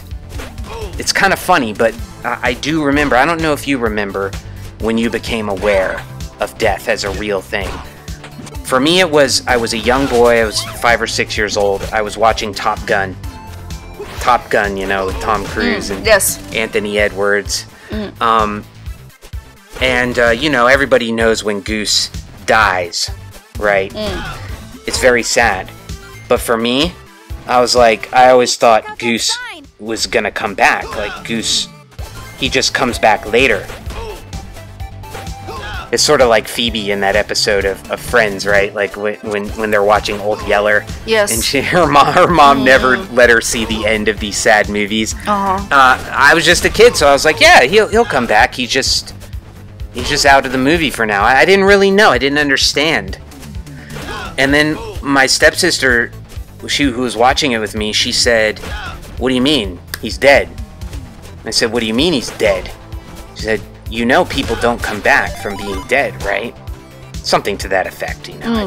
I don't know exactly what she said, but she basically made the fact of death very clear to me. And hey, it was such a profound moment in my life that I remember it to this day. Everything really changed after that. Do you remember? I remember the first time I close to death. Not close to death, I be with death. It's my grandma's death, you know. But weird thing is I was 10 years old. 10 years old. And I feel nothing. And I just say all the dogs are crying. Yeah. So I will crying too. Oh, I just know I won't see my grandma again. You did know that. I know that, but I don't feel too much. I don't know how to do it, you know. I just think everybody crying is like they performing something. Huh. You know, it's just I don't understand. You know why you didn't feel anything? I don't know why. I still don't figure out why I don't feel anything, you know. But maybe when you're a psycho. you're psycho. I'm a psycho. Yeah. I just when time goes on, I know I gonna have disease, you know, sickness, and I gonna die too. So I feel really sad when it related to me, myself. Sure, you know. sure, yeah. The only thing sad for me is my grandma won't come back anymore. Yeah. But I don't feel so deep because I myself not involved in too much. You know what I mean? Yeah. I don't know how to deal with it. You know, like when it happens. Both of my grandmothers are dead as well, and I remember when they died. I was very close to one of my grandmothers, and I don't know, I can't say I reacted very well, meaning like I don't think I showed grief that people would think was appropriate. I didn't go to the funeral. Why though? Was it because I didn't feel anything? Not at all. It's because I felt too much, and I had been to too many funerals, and I just... I couldn't deal with it, man. It reminds me of that movie, The Mosquito Coast, which is one of my favorite movies, as you know. You remember the one with Harrison Ford, directed by Peter Weir. He goes down with his family into the jungle. Know what I'm talking about? Yes. Great movie, everyone. You should definitely watch it if you haven't seen it. It's fantastic. Harrison Ford's character, he's explaining to his family one night in the jungle why he took them and why they left. And he says, he tells them this story about when his mother was sick and in the hospital, and I don't know, he was caring for her, and she like woke up one night and looked at him and said, "Why don't you feed me some rat poison or something?" And he was just horrified, and he left. Yeah, left his mom in the hospital, and she died. And he said, people thought I was the height of callousness. And he says, no, not true. I loved her too much to watch her die. Now, like, of course, that's no excuse for avoiding your responsibilities and like being there for someone in their moment of truth, as it were. But again, as we were talking about, you do understand these things, and I may have comported myself in the same way, to some degree. You know, with my grandmother. Yes. Yeah, hard to say. I just don't know how to deal with it. Know what I mean? Even now, I still don't know how to deal with anything. Nah, don't know how to deal with it. It's just, people are just so weird, you know. You have these feelings and you still don't know how to deal with it. you can put like this, you feel really sad, but not only like that. Really, you just don't know how to describe it. No, definitely don't know how to describe it. What can you say? You know, what can you do? And some people always judge you like you not feel so sad enough. You know. I mean, what do you mean not feel sad enough? You want me suicide or what? I know. And again, what I think is, if I allow myself to dwell on this, if I allow myself to really think, you're gonna drown, exactly. Gonna drown. And so this is why people avoid. You know, and it may not be the healthiest thing, avoiding confronting these things, but I gotta tell you, like, it's sometimes better than the alternative. Right? And that comes back to the issue of escapism. Right? Like, what are you escaping from? Like with video games, what was I escaping from? What am I escaping from when I play River City Girls with you? And I really don't know what escape means, like they say escape. I'm escaping from hell. That's what I'm escaping from. And I don't feel bad about it at all. You know? That's what it means to me. Running away from a constant torture session. Okay, fine. Okay, that's what I'm doing. Gladly. How about you? Same. But I don't know if video games serve that function for you. What does serve that function for you? Anything? Me? Oh, really? Yeah. Like Be honest. Food. Food. I'm not fat ass. Yes, just for the record, If she you is are not indeed obese. her So. biggest fan. I really like food and sleep. But she does like food. Food and sleep. Now, what's that all about? I mean, I like books before, you know. I really can find my own world in the novel. I like. So what happened? I mean, why not books anymore? After I go into the academic way, you know, like Academia killed your enthusiasm for Yes, learning. every That's a time- very common story. every time you read books, you will think, oh, it will help you to write a paper. If not, then the book is not valuable.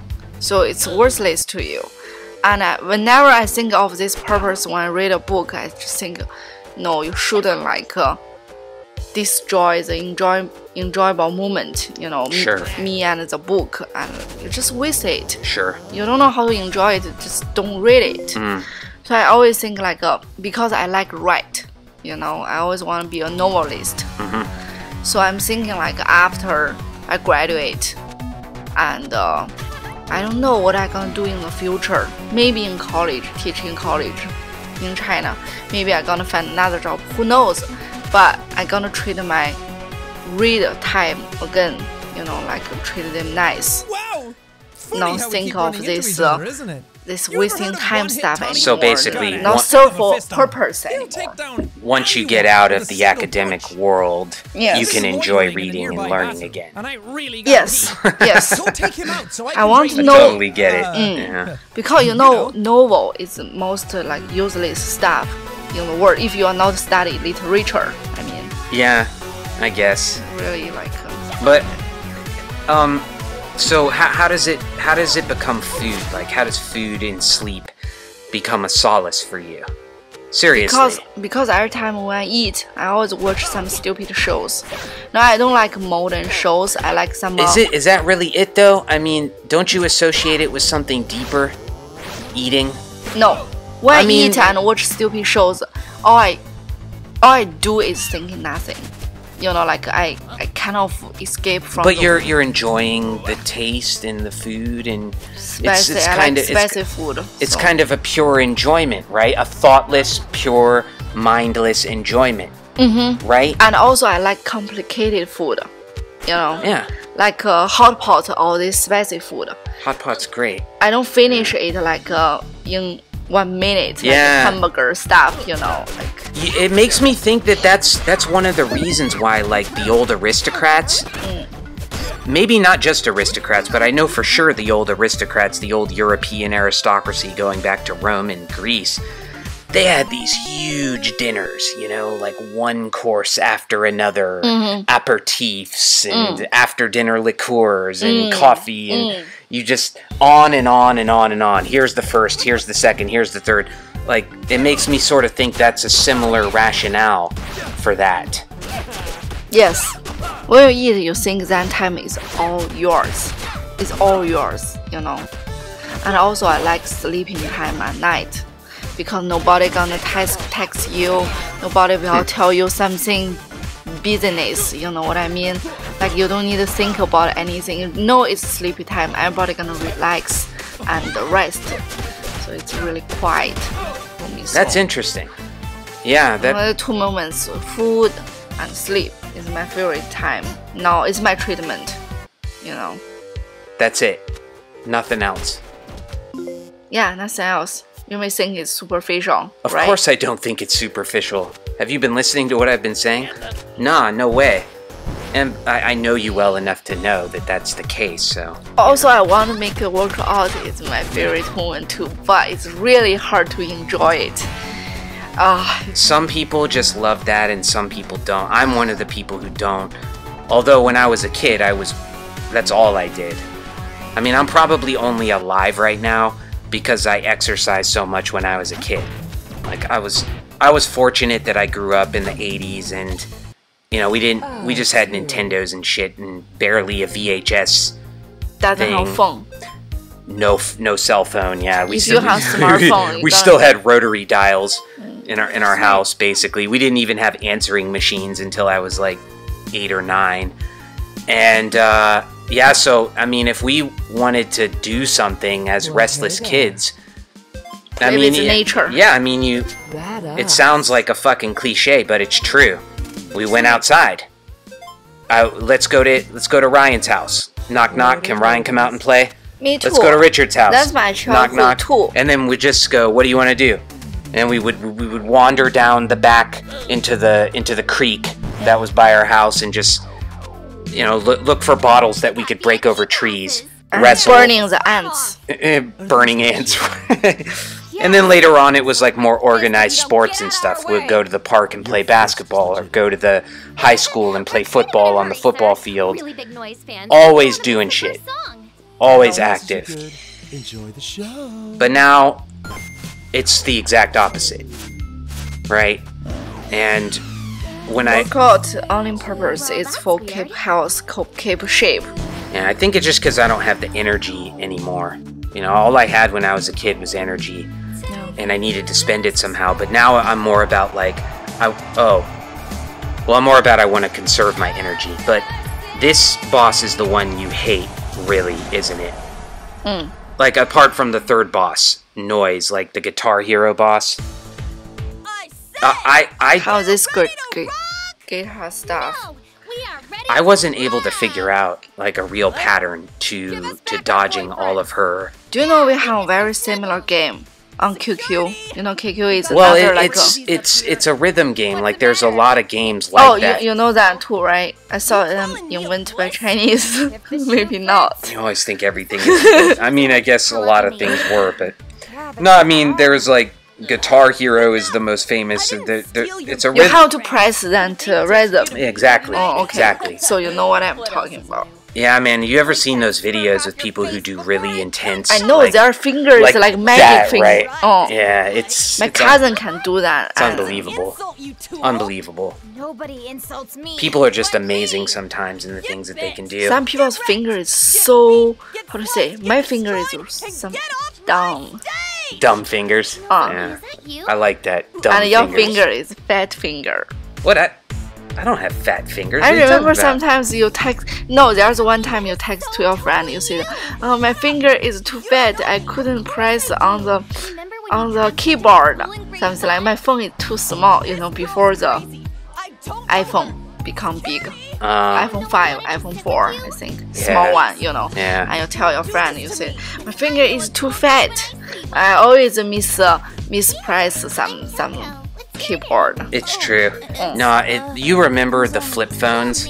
Like the initial cell phones, the ones where you had to like literally press the buttons like 3 times to get to the letter. Yes. And sometimes that was horrible. one finger can press two letters. I hated that. Oh, I hated that.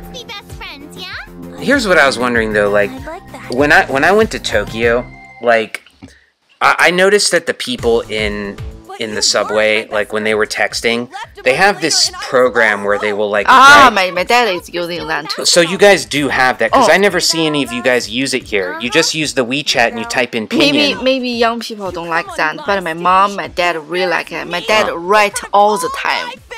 But literally write. You don't use it. No. You don't like it? So because I think you think it's easier to just write the pinyin?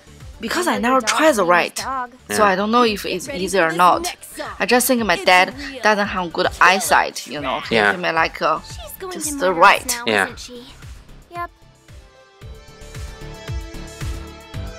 God, because you think Japanese character is easier?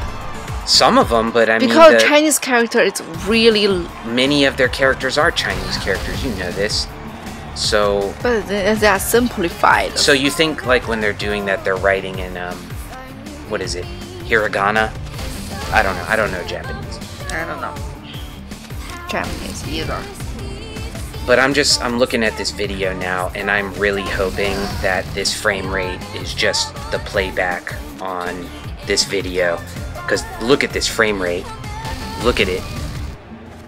It's, what is that, like 10 frames per second? It's fucking awful. Can't be the case. It says 59.9p. I mean, that's like 60 frames per second. This cannot be the frame rate. Anyway, I have to extend an apology to the viewers. If this frame rate that I'm seeing now is the frame rate that you guys are seeing, man, I'm sorry. I don't know why. I've never had issues with the frame rate in my recordings before. It certainly wasn't an issue when we were playing. So it just happened when you retro with me. Could be, or this could just be a playback issue on Final Cut. It does happen sometimes. It's not rendering fast enough or something like that. But beats the shit out of me. I don't know. But yeah, so if you had to pick another game to play after this in co-op, what would it be? Of course, I expect some new game. So you want a new game, like, because I was thinking about doing Contra with you, like the old NES game. Or Streets of Rage or that's something. That's a Nintendo game, right? Yes, Nintendo game. Yeah. I know that Chinese called 魂斗罗. 魂斗罗. Meaning what? 魂斗罗 meaning barely nothing. It's just ghost fighting, something like that. Interesting. And that game my dad always played on Nintendo when I was a kid. And I remember our Nintendo is like black and white. You know, like you had a black and white Nintendo? No, I mean the pictures showing on the screen. You're kidding me. You didn't have a color? Why? Per country, I don't know. It's what do you really? No, because I thought that you know, your TV was your TV black and white. Yes, for a while. Because if your TV was in color, then the Nintendo should have been in color as well. No, Nintendo, my dad said it's some friend brought from Japan or something. So maybe you had a Famicom. Maybe. But all I remember is just black and white. I don't remember TV too much. I think it's colorful. But we don't have a channel. We just have 8 channels. On TV? 8 channels? We don't even have a controller. It's all the button is on the TV. Yeah, we had TVs like that 1 to 8, and when I was very young, you have the little knob and you turn it right. And all the programs are settled. It's just like the Chinese only show, you know, drama show, and some I don't remember what they have. It's just 8 channels. We don't know anything. Anything good? My mom said I was really into a drama show when I was 3 years old, and I was trying to sing a song from that show. You know, my mom said I was really into it. That's all. That's all I remember, you know. And other things I don't. And when we have computer, when I started to play computer, when I was 10 years old. 10 years old. 90s. You know, so 10? we have computer. I mean, that was before I had a computer. I only played it at school at that point. I mean, and I remember I used MSN one time. Now tell us where Kunio You know, and before Ricky that, yeah, we because don't. you're younger than me. We don't didn't have- have MSN when I was a kid. You don't have. And I remember my dad was putting some astronaut. Like CD, you know, in that in computer, they have CD player, Yeah, right? CD-ROM. And I was watching some astronaut knowledge. Hmm. That's all I remember. And they make the stars with their stories, like Zeus, you know. Dude, when I was a kid and we were in school, we had Macintosh computers. All the computers were Macintosh, and they were these tiny little boxes. Probably the screen smaller than the screen on my laptop right now, but big, you know, CPUs, like big fat things. And always I remember we have the mouse, right? The mouse. To click things, and the mouse, under the mouse they always have a ball. Yeah. You remember that ball? I always pick it out. Then you had your mouse pad. And also you have software. Softer stuff is like. So do you remember floppy disks? Did you have floppy disks? Yeah, disks? floppy disks. That's what I mean. Yeah. So we had games, or a game at least, on a floppy disk, and I'm sure everyone from the 80s will remember this. The Oregon Trail. And we have cards. You played cards. On the we probably had cards too, but we weren't allowed to play that in school. So they'd just take us into the computer lab and we would play Oregon Trail. Thought it was awesome. I mean, I thought the fucking Oregon. I always wanted to beat it, man. I was so angry at that game that I could never beat it. I always died on the Oregon Trail. But yeah, it was that primitive. And my aunt had a Mac. Back then, like, all computers were Mac, like the ones in schools and stuff. Really? Yeah, and they went away once IBM and Windows took over things, you know, with the internet revolution. And I remember mine is Windows. Electric. yeah, well, you're significantly younger than me. Oh. You know, that's a long time, like 8 years. So yeah, Apple basically went under after a time, and it was Steve Jobs who brought him back to relevance. But anyway, that's ancient history. The point is just that, like, these little computers we had growing up, yeah, we didn't have any internet. I mean, at some point I did when I was like 13 or 14, I think. I remember the first time when I have internet. You know, my dad told me. At home, you mean? I think it's my dad's laboratory. My dad in charge of some internet like program. You know, like he hired some engineer to build some internet program.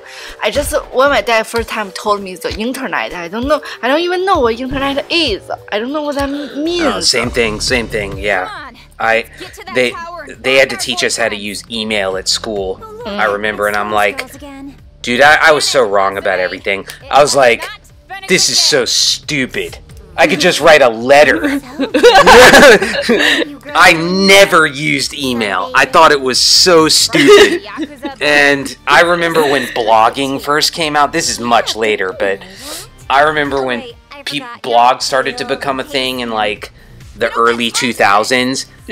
I was like, this is so stupid. It's going to be the end of knowledge. Like, any idiot can write anything he wants. I saw none of the potential for blogs. I was a total moron. When YouTube came out, oh, this is so fucking dumb. Everybody's just gonna put their dumbass shit up on... Now, everyone does put up their dumbass shit, but I mean, there's so much more to it. So much more. And yeah, there's a reason I am not a billionaire tech inventor, because you don't have perspective. Oh, none. I am a horse and buggy person. Like, conservative. Very. So, You know, I'm like, what? I'll take your lead if you invent something and I find it useful, but I have learned at least not to pass early judgment on things. Although, I will say I was right about Twitter. Twitter is a shithouse. And I always thought it was a shithouse, and that's indeed what it's turned out to be. I don't think the world, or my own life, or anybody's life, would be worse without Twitter. We could easily live without that. Yes. That's just my opinion, that's what I think. But anyway, I never use, so I don't know what. YouTube has genuinely valuable things on it. It really does. And it would be an absolute... This is why people are fighting so hard over what's going on YouTube and so forth. And I don't want to get into it, but it matters what happens to YouTube. Do you know the first time when I realized the computer and the internet have their value is in college. You know, that time I was trying to pass a master exam, you know, entrance exam, and I wanted to go to another college, better college, and I download all these materials, the videos from their professor, you know, Deng, you know, the great philosopher in China, and their lectures and the e-books. You know, that time many books so expensive, and some are not exist in library. You have to download from online, you know, and also I watch some movies. It's really good, you know, because they don't always show movies on our TV. If you know what I mean, like they always have this drama stuff, this normal like program. They don't have TVs all the time, movies all the time. So I watch movies, I listen to music, you know, rock and roll stuff. You got some culture. And e-books, really like. And also it made me realize one thing, like before our scholars, how hard for them. They don't have any computer, they don't have database. All they can do is remember all the things in their brain. You know, especially for this history.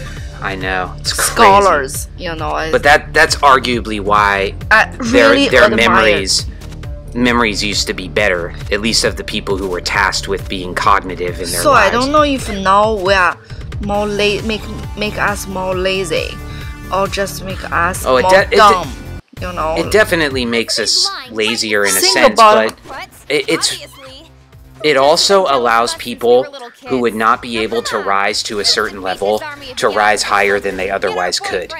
Like you might argue that it lowers the ceiling, like it makes the highest level lower. I mean, you could argue that, at least with respect to certain things. Maybe not science or tech fields, but certainly in the humanities. Like one of the big requirements for Plato for being a philosopher was like having a very good memory. Yes. And people train for that. Yeah. Absolutely, I just couldn't imagine if now I don't have computer, I don't have internet, how I can really write a paper. I just couldn't do it. No, me either. No way. I think some old school maybe they can like in their 80s, you know, they go to library, they check the books they want. But for us, if we don't have books online or we don't have Google Scholar, you know, it's incredible what they're able to do. Like when you go back far to your period, like in ancient Sumer or Babylon, in the Babylonian period with the bards there, and then the bards in the just the general culture of the ancient Near East, and then you go to Crete and the Greek world and into Ionia, which is Western Turkey, but it was significantly Greek back then. Things like the Iliad were initially just things that people sang or sung. I'm not sure what you teach English, I don't know what the proper... Which one is the participle? Which one is the participle? Don't tell people I teach English. Sometimes you do. Okay, I just think my English is so bad then. Well, it's not. You know the rules. I know grammar. Yeah. Anyway, I don't know which one is the participle. Song, S-U-N-G. That's the participle. So sing, sang, song. So people sang. I think that's the proper English. See, I don't know fucking English. They just sang it from memory. SANJ. The whole thing. Yeah. The entire fucking thing. It's like the longest epic poem ever written. That's why they have this oral tradition. From memory. Yeah, oral tradition. The whole thing was oral tradition before. It's incredible. And that wasn't the only thing they had in their memory either. They still have this in some places in the world. Like, I watched this documentary on, I think it was PBS. It was a long time ago. But there was this classicist, amateur classicist named Michael Wood. And he would often go on treks that ancient generals went on and things like that. And he did one called In the Footsteps of Alexander. And he basically traversed physically the path that Alexander did through West Asia and into India. And so he went to all these places in the mountains in Afghanistan and places like that. And a lot of these cultures, they really haven't changed all that much in thousands of years. And so he's in one of these places, and he's in a restaurant, and they still have these, like, the equivalent of bards, like, singing with their lyres, kind of epic poems. It's crazy, like, it still exists. They can do it, but we can't. Yeah. You do lose some things, you know? Our science, technique stuff is developing, definitely, right? Yeah. But our humanities is dying. Yeah, it's unfortunate, but... So if now you want to say some epic, it's just epic for science. No epic for poem.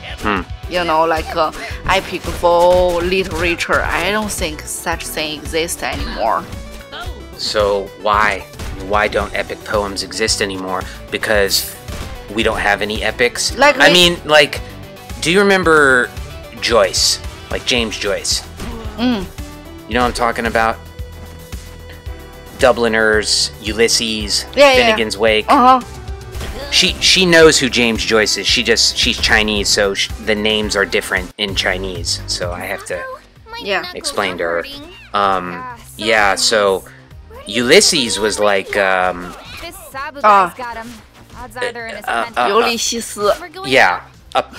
parody of the Odyssey in a modern day context that takes place in a day in Dublin or something. And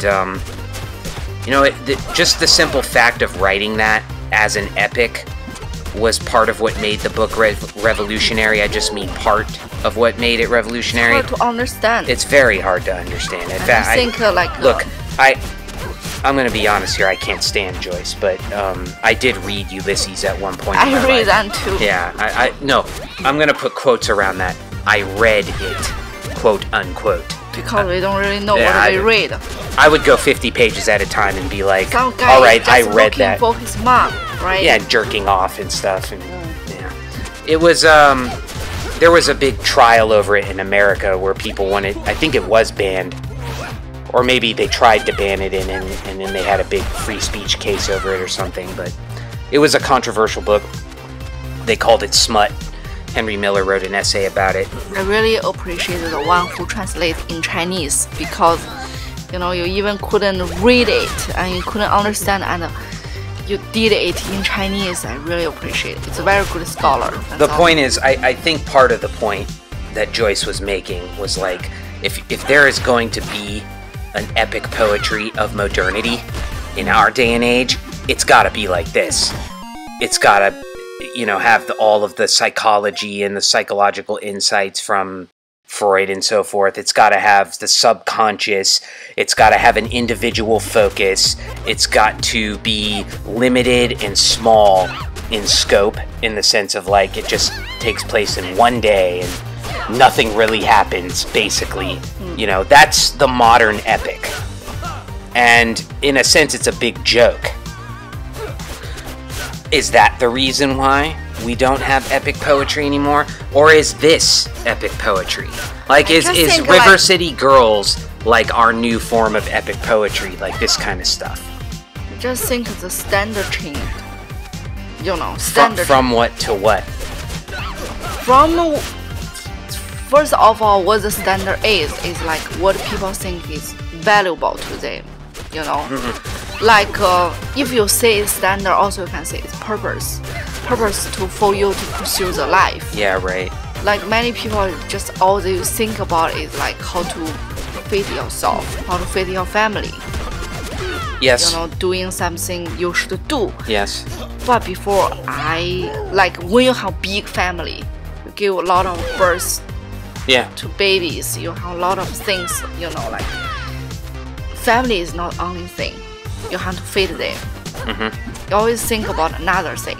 You know, and also you're close to the nature. You make use have this creative like idea.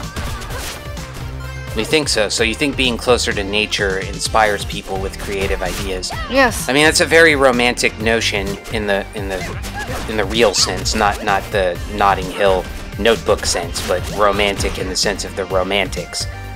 And there's probably something to it. I mean, as someone myself who has a real aversion to nature, I hate nature. Because I'm allergic to everything, and it just makes me sick. Now, I'm just one of those people. You put me in nature and I wilt. I become a shrinking violet. The animals, I don't like them. They scare me. The bugs are dangerous and nasty. There's shit everywhere. I don't know. Nice. I don't like nature. You just break the fantasy of nature. But on the other hand, I'm not a poet. You understand? Like, yes. I am not a poet. I don't have a poetic bone in my body. I appreciate poetry, but I can't do it. If you are sure. poet, you will like adventure. You will like nature. You will like living under the sky. You know, yeah, you will at least like it, I guess. That's why you just do research of human beings.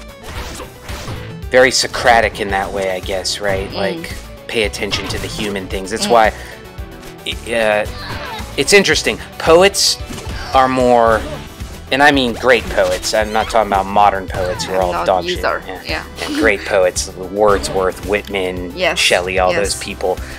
Or wisdom books. D.H. Lawrence. Yeah, they're all like drawn to nature. Yes. Whereas philosophers, people like starting with Socrates, urban, they're drawn to cities. Why? Drawn to people. They're spending most of their time thinking about people. There are exceptions to that, but see, think about the one. Like Kant, he said two things, right? Starry skies above and the moral law within. Oh. Yeah. One is about nature, another is about human beings. Yeah, that's true. But see, when he said starry skies above, he was more of a scientist, you know. He was like an astronomer. But to me, it's more like came religious. up with a well, that too. Because no matter what you do, you have to like scare of something. You know what I mean? But think about like, I'm gonna leave Rousseau out of this because that's complicated. But think about the one philosopher who arguably like worshipped nature like a poet. Who do you think it was? Nature. No, it wasn't. But it was someone who was heavily influenced by Nietzsche. Cool. Heidegger. Yes. Because he is a poet. Yeah, and that's my point. Like, he was the one great philosopher who really, really arguably worshipped nature in an almost romantic sense. And his friend and he is the one who did the most to sort of try to transform philosophy into poetry. Right? I mean, it is interesting in that way. So, are you saying that, like, the poetic mindset, as opposed to the philosophical mindset, which is still quite active and alive in the urban centers, but the poetic attitude, which is more intimately bound up with a reverence for nature, a mystical reverence for nature, that's dying or dead. And so poetry, dead. Dead. So poetry has died accordingly. Yes. You think? Yes. How about in China? Same deal, like as China's become more urbanized and people... Urbanized, and we don't have... Just name any poem you think is great. In China? Modern... No, like... The word. Oh, modern. I can't think of anything after, like, T.S. Eliot. honestly. Yes, that's the reason, you know, like great literature. It's really hard to think any one of them. There are still great authors living today, like Kundera. But they're very old. He is in his 90s. Yeah. Solzhenitsyn died recently. I don't know, I mean... Hard, right? Because literature is dying too. And I remember Kundera was saying something to that effect, but his argument was more in his book on literature. Remember you told me to read it? Kundera said that it was more about exploration. So, you know, throughout the history of literature, there had been a series of discoveries. And he actually said this, like, I think I'm quoting almost verbatim. He said, any literature that does not discover something is immoral. Yes. Like, he said that. And so that's what I mean, you know. His point is that in our day and age, like, we've got to the point where at least we think or feel that there's nothing significant left to discover, either about nature or about ourselves. We're sort of tinkering around the edges, or rehashing old things in nostalgic fashion. So in a short term, it's sharp. You have to have a sharp perspective, you know. If you are numb, you couldn't discover anything. Numb? Yes. Do you think modern people are numb? Totally. Numb. Because we are covered by all the things we should do. For example, do you make how much money you made? You know, something like that. What a decent job you have. It's hard to say. What achievement you have. Like things like this, you know, you're covered by the purpose, practical purpose, you know. The standard changed. They only care about how much money you made. Do you support your family? Things like this. If you are saying like you study something, you will say, oh, okay, so you study this. What you think there's not enough leisure time for people to care about spiritual things, so to speak? Yes, numb. I mean, I don't know if numb. Think about this, like many people ask me what I'm doing, right? I say I'm doing my PhD. Oh, they say, what major? If I say religion, oh my god, what's that? Can it help you to make any money in the future? What job you can get? It's totally useless. Okay. Why you have to choose this? Okay, I get that, but hasn't that more or less always been the case? You know, like going back to Socrates, what did they do to him? But at least many people worship him and together with him, want to study with him. Well, I mean, take any figure in the religious studies world today, you know, like they have their followers, their little cult. You know? That's true. I mean, that's true. And all that was around Socrates was like a cult. But you basically. have to become famous. How you can become famous? You mean before people respect you? Yes. Until then, they just say you're wasting your time. Yes. Your standard become famous. What? Publishing, right? Like, do you think Socrates? Oh, it's sorry, Explain to us how embarrassed you are about this. I couldn't jump. Apologize. Say, sorry. I'm sorry for making this video so unprofessional. So unbearable. It's pretty funny though. Oh. Okay, so what were you saying? I'm saying like you have to become famous. You know, that's why you can have your followers. It's the same with YouTube. You know, like what's the difference between this video being, you know, taken seriously and commented on by all these people across the culture and just being written off as being two people yapping away over a cheesy I don't know video game? But in China, if you want to make your video popular, you have to pay. You have to pay. I don't know pay who, but you know, like you have Cash to pay. rules everything around me. Cream, get the money. Wu-Tang Clan. Money, the money, wise money. Wu-Tang Clan. Hooligans like you from entering. Yeah, money. Hooligans? Yeesh, that's judgy. What's that money song you like? It's called Money. Yeah. It's a great song. That in Pink Floyd. Oh, Not a very good one. Money is a drag. Open those doors before I open your So, Not gonna happen. to cut short our pontificating now, we are coming up to the final boss. Those doors At least the first final boss. And To get through there, she is not the true final boss. I'm not sure who is considered the canon final boss in this game yet. But I'm going to show both this boss and the special boss, which is Hasabe and Mami. I hope you two just we just fight this boss, right? Yeah, we the just hidden boss you fight by yourself. Did I? I thought you fought with me. The penthouse door. Oh, I don't remember. Maybe I'll say. I mean, I did use the tank pin. Oh, yes, I remember we fight together. Yeah, okay, so we have to collect these explosives first, and then we're going into the final boss. I thought we already did that. Man, this frame rate. Oh, I'm sorry. It's so ugly. So, let's pose the most difficult question before we come to the final boss.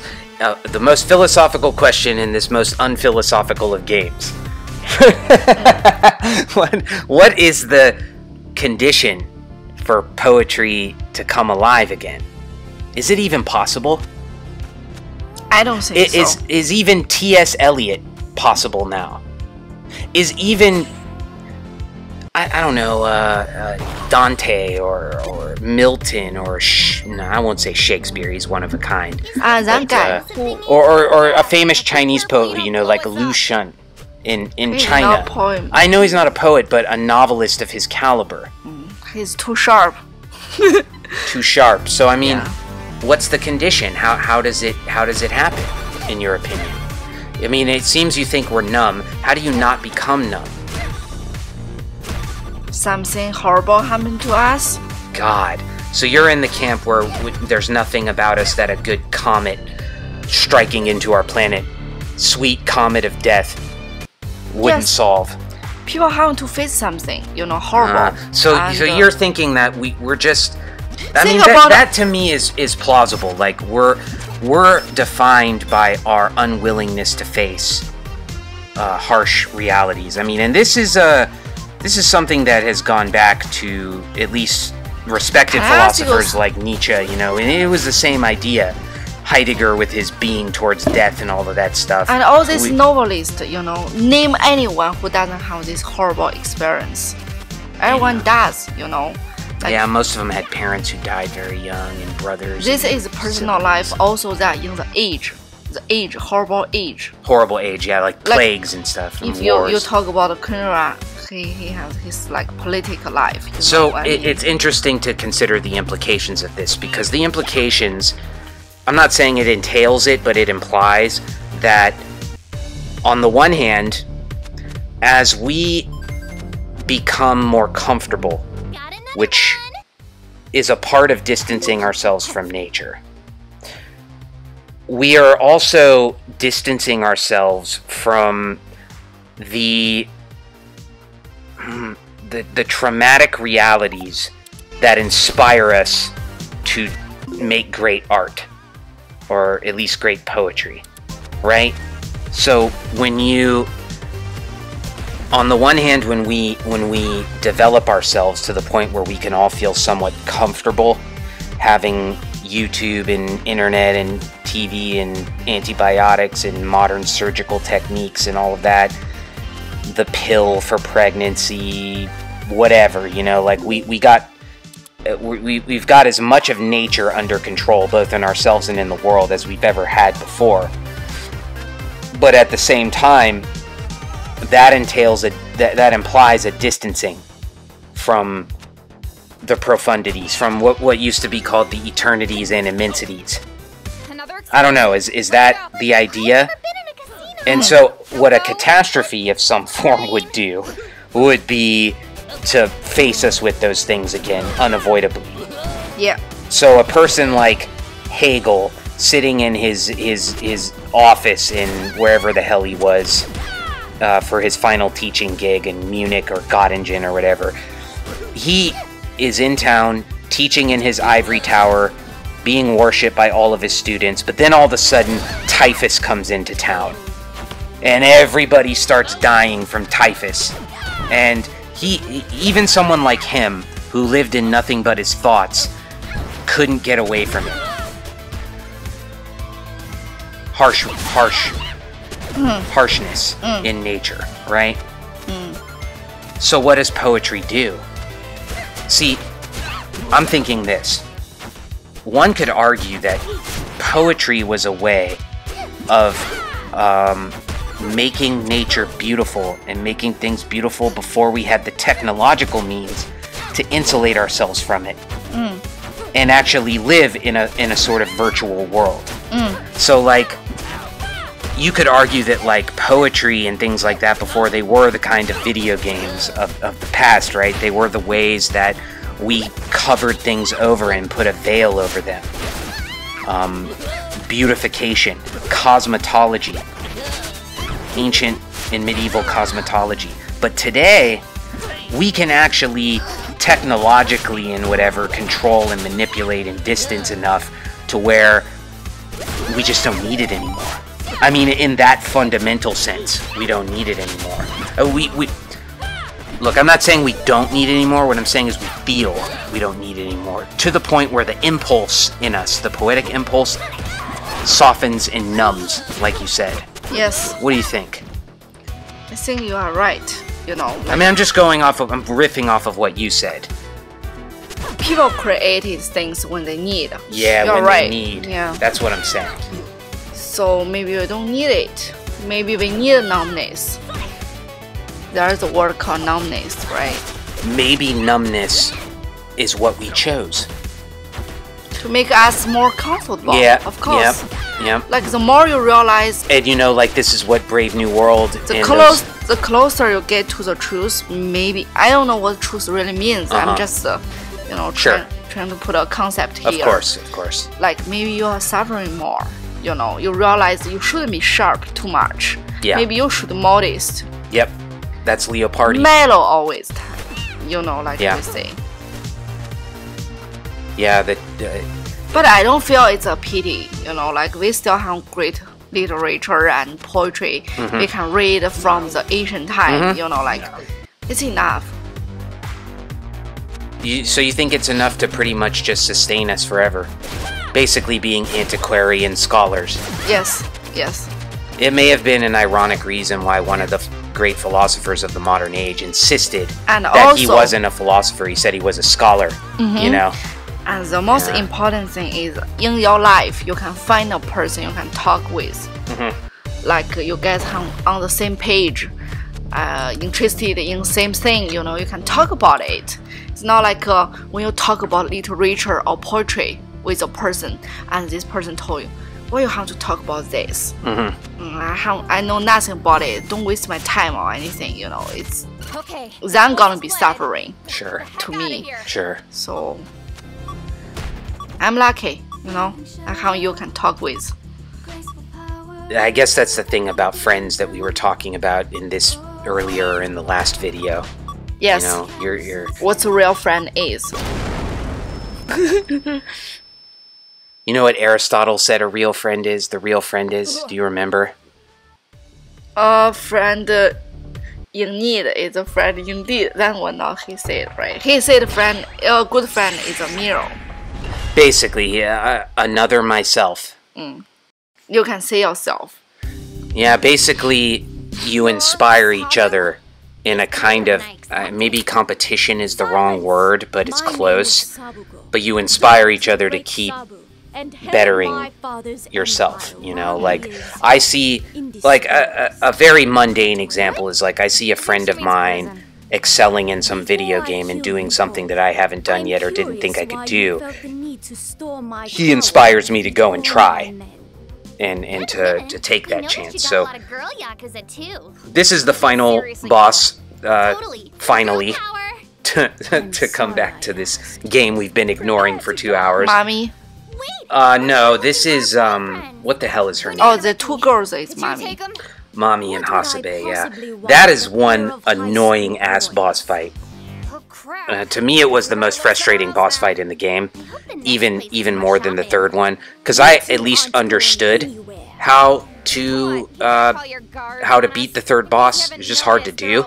But with Hasebe and Mami, which you'll see in a minute, the final stage of that boss battle is you have to hit this ghost that's coming out of one of their bodies, And like usual, the hitbox is very precise with that ghost. So I tried to do it and I could never hit it. So I just assumed that that's not what you were supposed to do.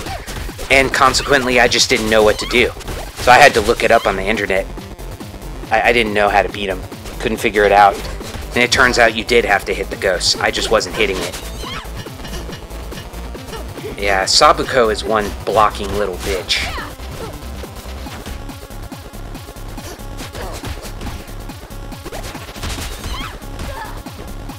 Very lucky to hit her with that move. But I actually think you probably did better on Sabuko than I did. If I'm not mistaken. I really hate that Ant-Man. Right? Yeah, he's awful.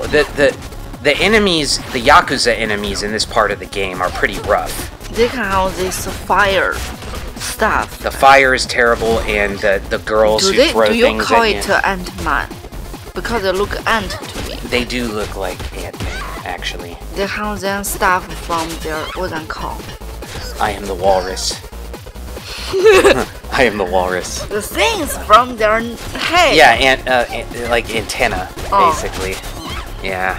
I don't know what they're technically called, but it's something to feel the world, right?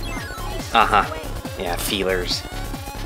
Sure, like on our old TVs, right? Yes, I know how they call it in Chinese. I don't know how they are called in English. What do they call them in Chinese? 触角.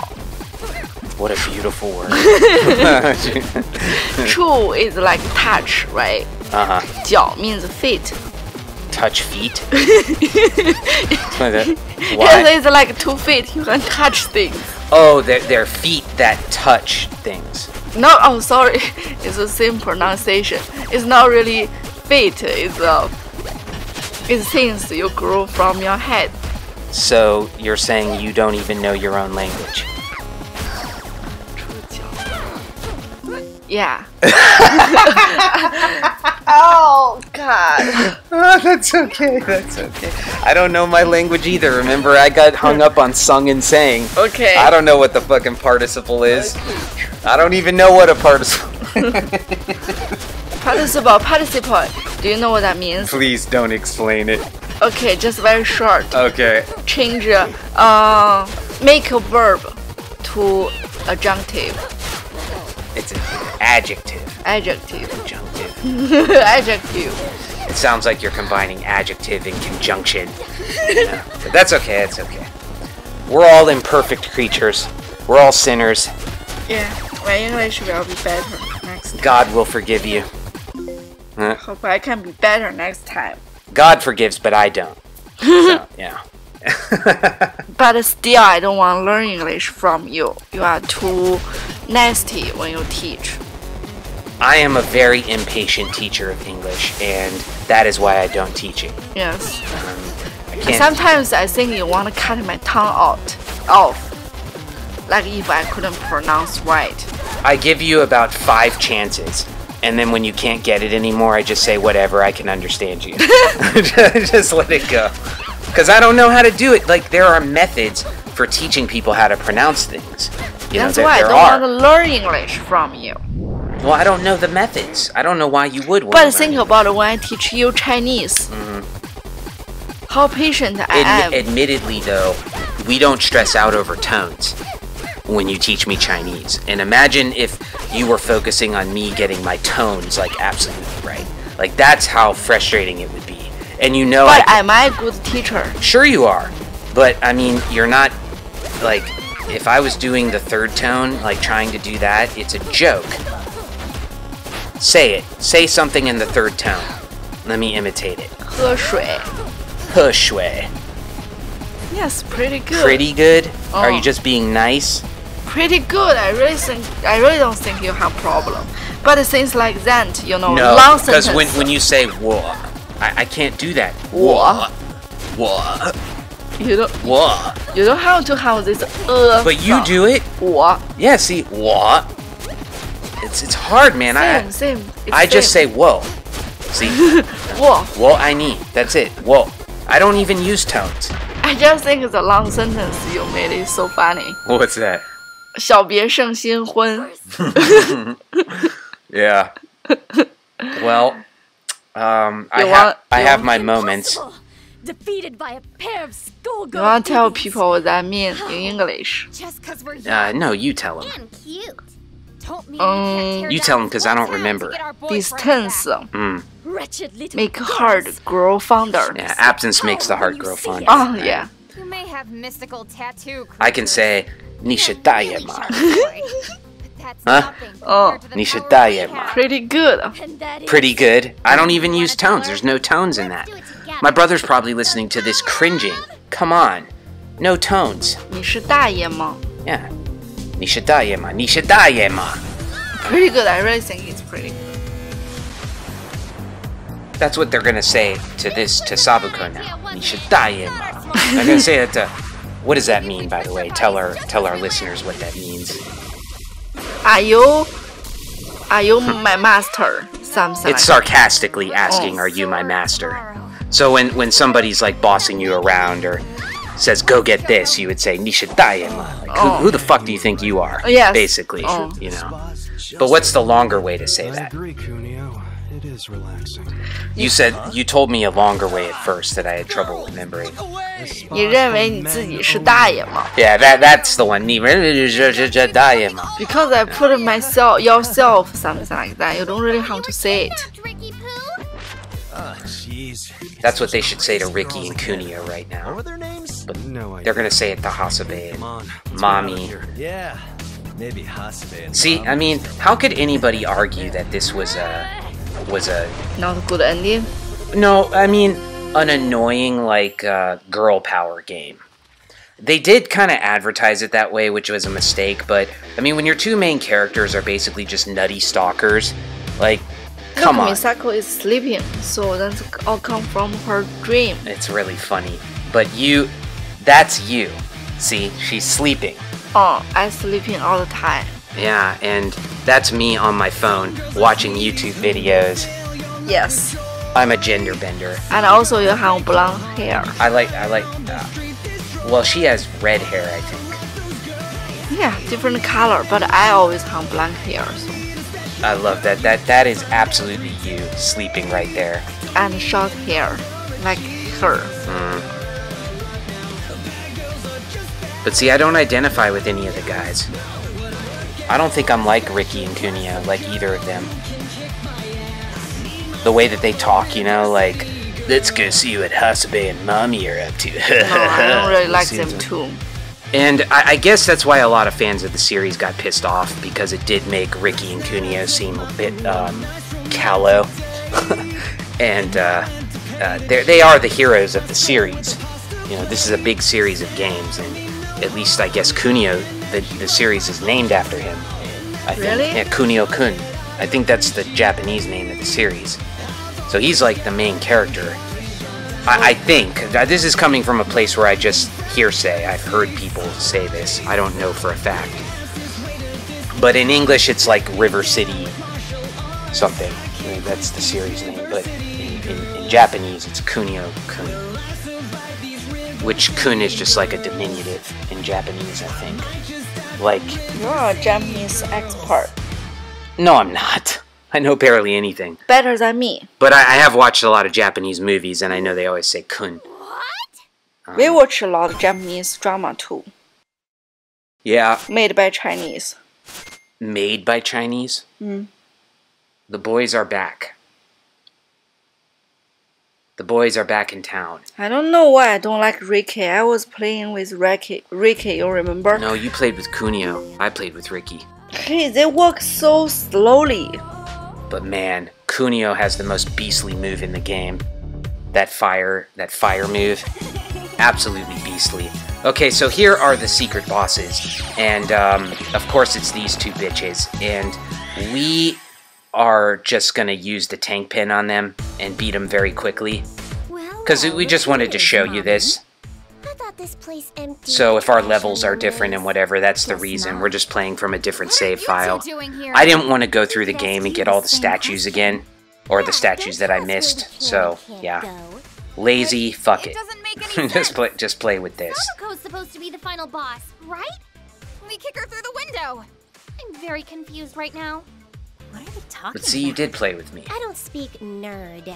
Yes, I totally remember. I don't care if this makes no sense. But I want you, the viewers, to watch how fast they go down with the tank pit.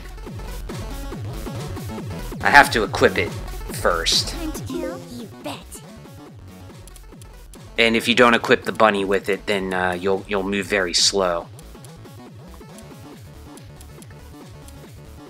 So get it equipped. Tank, bunny, death. Look at that. It's insane. Like you just, like I said, you just become God mode with that thing. It is completely OP all the way. Okay, and they jump around, and then they go on their little stupid ball. It's really not an easy fight, to be perfectly honest. It drove me fucking crazy the first time I did it. But your mileage may vary. Okay. Heart attack on a rolling her girlfriend into a ball with exploding hearts everywhere, representing their love for Kunio and Ricky in this profoundly poetic game.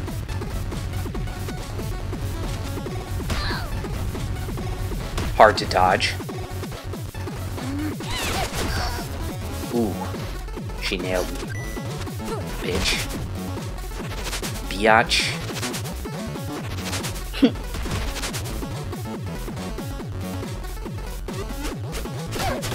Alright, now it's ghost time. I was trying to beat him too. And unfortunately, we didn't have enough to get you the tank pin. Well, we did, actually. We didn't have enough You to have get to you be the ghost. Yeah, you have to hit the fucking ghost. It's awful. Look, Before you don't know that. it's so hard to hit.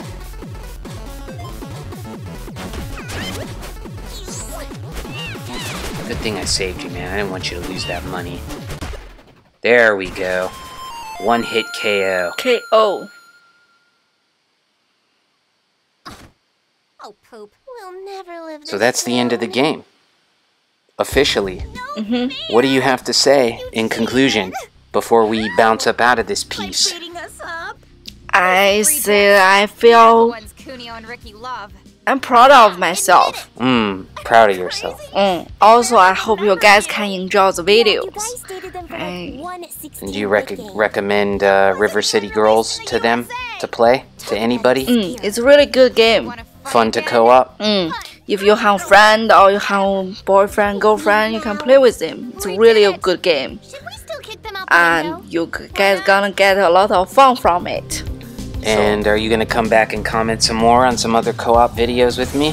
Yes, if people like me, I will come back. So be sure to like her. If you don't like her, then Smartest plan. I won't come back. We twist our yeah, bodies and just don't be mean, please. I don't want to make people unbearable. Hey, we're not dead. Yeah, man, she just trying to give you guys some levity and be a cool partner for me. So welcome her with open arms. She deserves it. She was a real soldier with this game and doing this commentary. 4 hours of commentary, man. That's a lot. A lot. And she never done this before. Yeah, it's your first time. Yes, And you were a little nervous, right? We've been looking all at the beginning, It's but kind of weird to talk into a microphone and when be time natural. goes on, I feel okay. Jeez. It's the Yeah, you just have to kind of not care, man. You just got to talk about whatever pops into your head. Come on. And damn the torpedoes. I just hope I can talk more better, much better. My English, you know. Oh, that's fine. And only a dick would criticize you for that. Not a big deal. So, we're probably gonna leave it there and just let you guys see the the credits. And, we'll see you next time. Next time we do some co-op. Signing off, Leon, Ada, sayonara, 再见，再见. 再见，同志们。 See ya.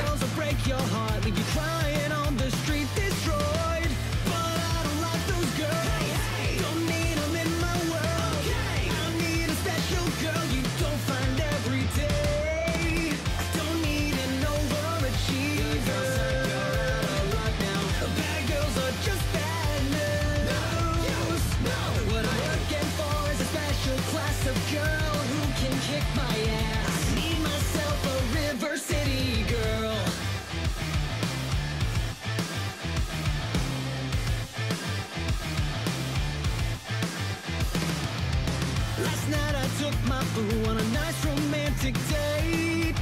And I went to pay the check and she cracked my skull with a pasta plate. Said I don't mean no harm. Oh, no. And then she broke my arm. And that's the kind of charm that I appreciate. I've always got a concussion. Not for a day. My spine's been fractured 6 times. The fastest way to this boy's heart is to take me down with martial arts. I can't quit these River City girls. Will I survive?